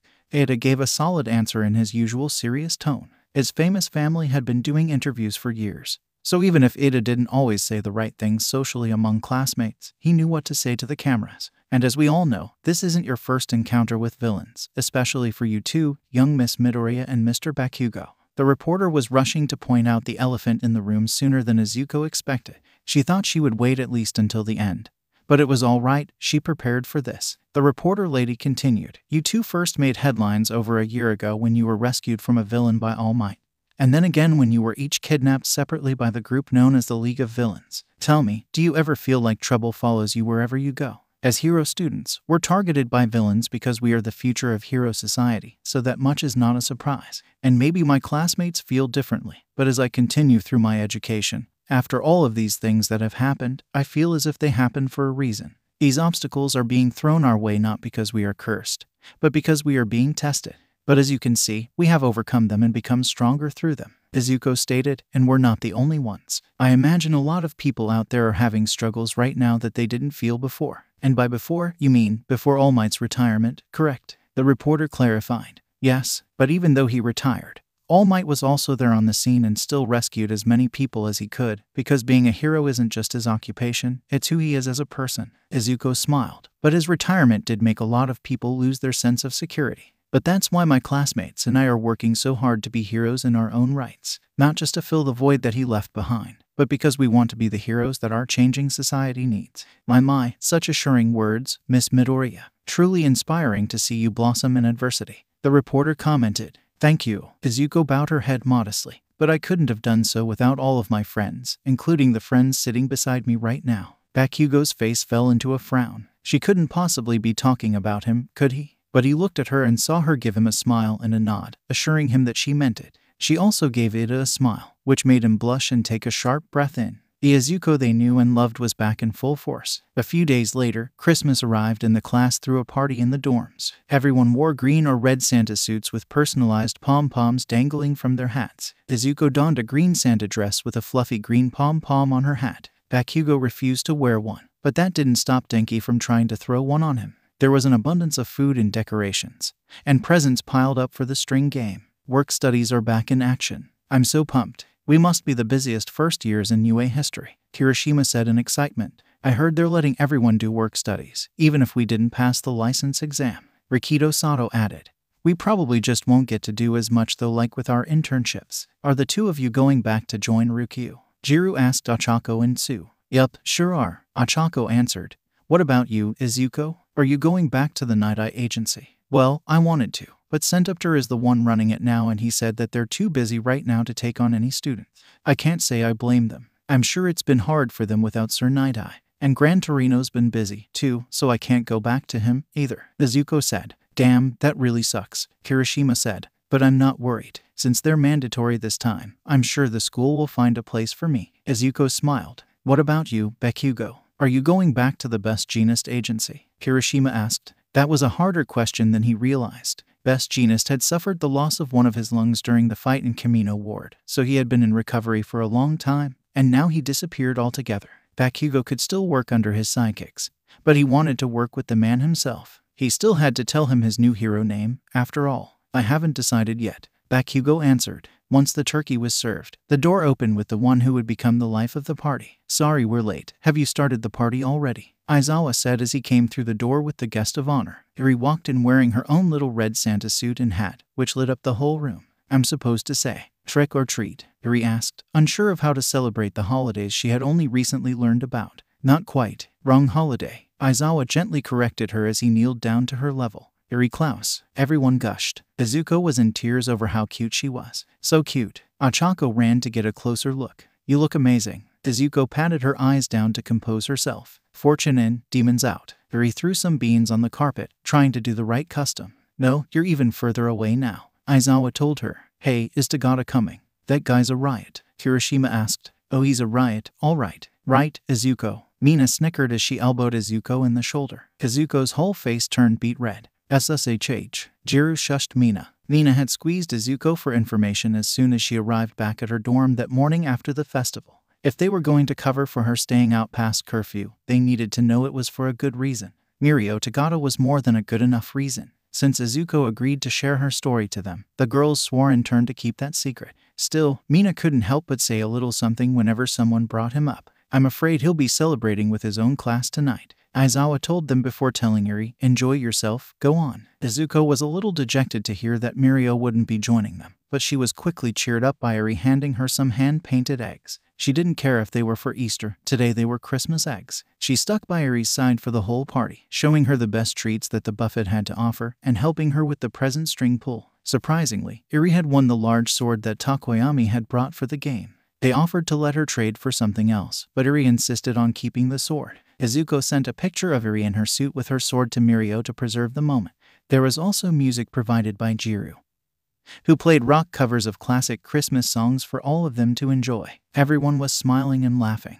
And with so much joy in the air, it made Izuku feel grateful to be here for it, and she wished that they'd all be able to have a good Christmas next year as well. Once the party ended, it was time to clean up. They needed to pull down the decorations, scrub the floors and tables, and wash the countless dirty dishes they had racked up. They also still had their work studies on their minds. As Izuku and Bakugo stacked the dirty dishes from the table, Todoroki called out to them. Midoriya, Bakugo, if you don't have choices you like for your work studies. I was thinking. Todoroki cocked his head to the side. Why don't you come do a work study with me? With Endeavor. Why should we? Bakugo was about to question Todoroki on it, but he was interrupted by the loud crashing of a glass plate hitting the floor. Izuku stood with shaking hands and the shards piled around her feet. Midoriya, are you all right? Did you hurt yourself? Todoroki asked, setting down his own plates to come to her aid, but she took a step away from him. May work with Endeavor. Izuku verbalized it, but the idea sounded as preposterous out loud as it did in her head. After everything she learned about him, things that Shoto himself had told her, how could he ask her to work with that man? She stuttered, but I thought you hated him. I still don't like him, and you don't have to either, even if he did rescue you. But he's still the #1 hero, so there's still something to learn from. Shoto tried to convince her, but Izuku was already walking away without looking at either of them. I'm sorry about the plate. I'll get a broom and sweep it up right away, Izuku said as she quickly left for the supply closet. Even when she found the broom and dustpan, she still took a minute to herself to catch her panting breath. She didn't want to be angry with Shoto, but it was just so frustrating. Why tell her about how horrible of a person Endeavor was if he was just going to work for him anyway? If he wanted to forgive him and fix their relationship, that was fine. That wasn't her business, anyway. But he just asked her so casually to join him, as if nothing was wrong. Endeavor was not a good man. Why would she want to learn from his example? And then there was the part that wasn't Shoto's doing at all. Izuku had been holding on to 𝗬𝗏's secret this whole time because she wanted to find the right moment to tell him. But if she was working under Endeavor, that would make this feeling worse. She'd be keeping the secret from both her good friend and her boss. Seeing how Endeavor treated Shoto, Izuku didn't think he deserved to know the truth about 𝗬𝗏. But was that really her call to make? The longer 𝗬𝗏 kept his identity hidden, the more of an upper hand he'd have on Endeavor and Shoto. When she was with the League, she wished for Endeavor's downfall. She wanted the truth to come to light and the disgrace to end the charade of his goodness. But that kind of revenge, as justified as it felt, might hurt other people as collateral. And if she allowed anyone else to get hurt just to watch Endeavor suffer ... then she wasn't very heroic after all. She pulled the broom and dustpan out of the closet and returned to the spot where she dropped the plate. The time to tell Shoto the truth was coming. But if she wanted to do it right, she needed to be closer to him. She should also be close to Endeavor as well, since she needed to explain to them in detail what she knew and how she knew it. After all, there was still a chance it was all a trick. Even though 𝗬𝗏 all but confessed to being a Todoroki, she didn't have any proof on her. He could have also been lying to make her feel like she was getting somewhere. So maybe there was value to working with Endeavor after all, even if it was just to confirm her suspicions and lift this weight off her shoulders. I found the broom. It was hiding from me. Izuku smiled as she brushed the broken glass into the dustpan. Sorry, I can't help but feel that I upset you, Midoriya. Todoroki apologized as he helped her by picking up the rest of her plates. It's not your fault, Todoroki, Izuku said. And yes, I want to come to Endeavor's agency with you. After a nice winter break with her mother in the staff dorms, Izuku was anxious to begin her new work study with Shoto and Kaken at the Endeavor agency. As a hero, Endeavor had recently earned Hero Society's respect when he defeated a large Namu that was stronger and smarter than any Namu they'd seen before. It took everything 𝗫𝗏 had, but he only won by a hair, and he was left with a large scar running down the left side of his face. The fight had been broadcast on live TV, and when it was happening, Izuku could only watch and tend to Shoto while he stood helplessly in a catatonic state. Even if he truly hated his father, he didn't want to watch him die on TV. But she knew who would enjoy that. The Namu attack had the League's stench all over it, but she hadn't seen a Namu that powerful while she was with them. They must have finally met up with the doctor that Shigaraki mentioned. They were growing stronger by the day, and Izuku knew she had to catch up to them. Hopefully, the pro heroes were getting stronger, too. She stepped off the bus and walked by Todoroki's side as he led her and Kaken towards his father's agency. They quickly recognized the large hulking man standing at the bus station to greet them. "Welcome, I'm 𝗫𝗏." He greeted them with a polite smile, before dropping to his usual scowl. "Is that the warm reception you were hoping for? I'm not thrilled to be taking the two of you on. I'm only doing this because Shoto asked. I was hoping it would only be Shoto and me. You already agreed to do it, so don't complain." Shoto snapped back. "Shoto," 𝗫𝗏 started to reprimand him. "I've been thinking about this since the remedial course." "You're a jerk," Kaken added. Izuku gave a small humored huff. "Talk about the pot calling the kettle black. Son, are you really friends with this delinquent?" 𝗫𝗏 asked, clearly upset by being so disrespected. "But if I can see how the top hero works, I don't really care." Kaken finished. "I told you to choose your allies more wisely," 𝗫𝗏 said to Shoto. Izuku had to admit, Kaken had a point here. It was part of the reason she agreed to this placement. Good or bad, 𝗫𝗏 was the top-ranked hero for a reason. Even if she didn't condone his character, she had to learn what she could so that she could stand a chance against Shigaraki when she would inevitably see him again. Also, the way he looked now was different from what she'd seen at the sports festival. He looked like he was changing himself, trying to be better now that he was the official top hero. That's exactly what 𝗬𝗲 wanted, to watch him rise higher so he could kick the pedestal from under him. But when she looked at 𝗫𝗏 face to face, her mouth couldn't move. His intimidating glare stunned her silent. Before they actually made it back to the agency, they were quickly swept up into a mission. Or rather, 𝗫𝗏 was on it, and his new students just had to stay behind him and help the citizens around him. They also got to meet 𝗲𝗄, who flew past them as he joined the fight against 𝗬𝗏, a strange villain who manipulated glass and cried out odd apocalyptic messages. Even though 𝗲𝗄 was the number 2 hero, he was much different from 𝗫𝗏. Besides being much younger, he always had a cool smile on his lips and went with the flow. After 𝗬𝗏 was quickly defeated, 𝗲𝗄 stopped to chat with them. It was nice to meet another big pro, especially the one who taught Tokoyami how to fly. In class, Tokoyami always talked about 𝗲𝗄 as a reckless mentor, but Izuku could tell that he actually respected him very much. What was strange was when 𝗲𝗄 handed 𝗫𝗏 a book about the Meta Liberation War and mentioned how it was becoming popular after an attack in Deku which destroyed the city. The gossip was that the fighting could only be stopped by unlicensed citizens using their quirks to fight back against the terrorists who got the upper hand on the heroes. 𝗲𝗄 also gave copies to 𝗫𝗏's students as well, as he was hiding multiple books under his jacket. Izuku took her suspiciously. 𝗲𝗄 ... He was an odd hero. He acted so carefree. But Izuku could feel that he was hiding something, and she wanted to know what it was. She shook her head. Everyone had their secrets. If she tried to follow every strand her curiosity led her to, she'd get so tangled up that she'd go mad. She tucked the book into her bag to save for another time. Right now, she had to focus on 𝗫𝗏. If she didn't tell him about 𝗬𝗲 soon, the consequences could be dire. 𝗫𝗏's ambition wasn't the only thing on the line now. The rest of their society was counting on him, including his fellow pro heroes. Once they finally made it to the agency, their work study could officially begin. "I'll be supervising you all myself," 𝗫𝗏 said, which surprised them, since Izuku and Bakugo thought they'd be left to train with one of his sidekicks. "But before start, you gotta tell me about yourselves. Tell me why you're here today." There was silence for a moment before Bakugo decided to go first. "I came to figure out what I can't do. My explosion can pull off anything I want it to. I've only got the one quirk, and it's the strongest, but I learned that a strong quirk's not enough to make me the strongest guy around. To surpass number 1, I came to find out what I'm missing." "Sure," 𝗫𝗏 nodded before looking right at Izuku. Izuku Midoriya, you haven't said a word today, and we're acquainted enough for me to know that that's unlike you. Although, last time we met, it was under extreme duress, so I don't blame you if you don't remember any of I remember all of it," Izuku said, brushing her hand over her cheek. "I forgive you for handling me so roughly, by the way. Like you said, extreme duress." 𝗫𝗏 looked at her curiously, confused by her almost coy response. "But I didn't say anything because I was waiting for the right time." Izuku put her hands to her side and bowed respectfully, "To thank you for rescuing me. If it hadn't been for you, I'd still be trapped with that horrible man, Shigaraki. If you hadn't saved me, he could have kept me prisoner for the next 10 or 20 years, using my body, my quirk, for his own selfish goals. But you're the #1 hero, so I know there's no way you'd have allowed that to happen. ⴬⴬ rolled her head back up and looked up at Endeavor with sharp eyes. I know you're all super busy, so thanks for coming. I'm Shoto's sister, 𝗵𝗟. It's great to meet both of you, and thanks for looking out for him. Shoto's adorable and sweet older sister greeted them as they walked through the entrance of the Todoroki estate.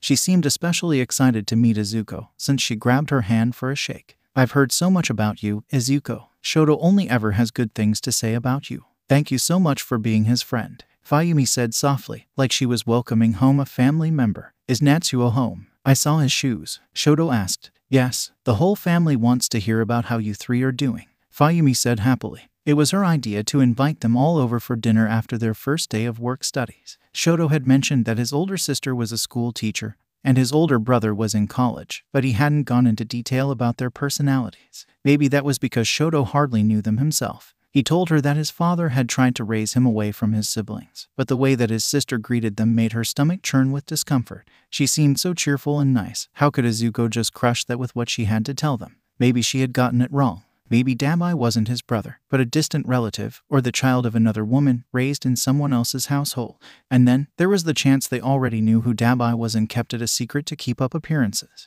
Then, 𝗬𴬑 would be doing nothing but embarrassing them by bringing it up. As they sat around the traditional Japanese dinner table, 𝗬𴬑 was treated to one of the tastiest home-cooked meals she'd ever had that wasn't cooked by her own mother. If there's anything you can't eat, please let me know, 𝗵𝗟 said as she clasped her hands as she catered to her family before sitting down herself. No, it's all fantastic, really, 𝗬𴬑 said as she dove into the food. It was all very rich and flavorful, and helped ease her stressed stomach. It makes sense. 𝗵𝗟's been doing the cooking ever since our cook retired due to back problems, Natsuo said with a grimace. He was a tall and bulky young man with white hair. Endeavor's physical genes were prominent in him. Natsuo used to cook, too. We took turns, 𝗵𝗟 said. Huh, I used to eat your cooking, Shoto asked in surprise. Though Natsuo was his older brother, they spoke like acquaintances just getting to know each other. That, sadly, was more in line with 𝗬𴬑's expectations of Todoroki's life at home. Maybe, maybe not. But my stuff's probably too rich, so Endeavor probably didn't let you eat it,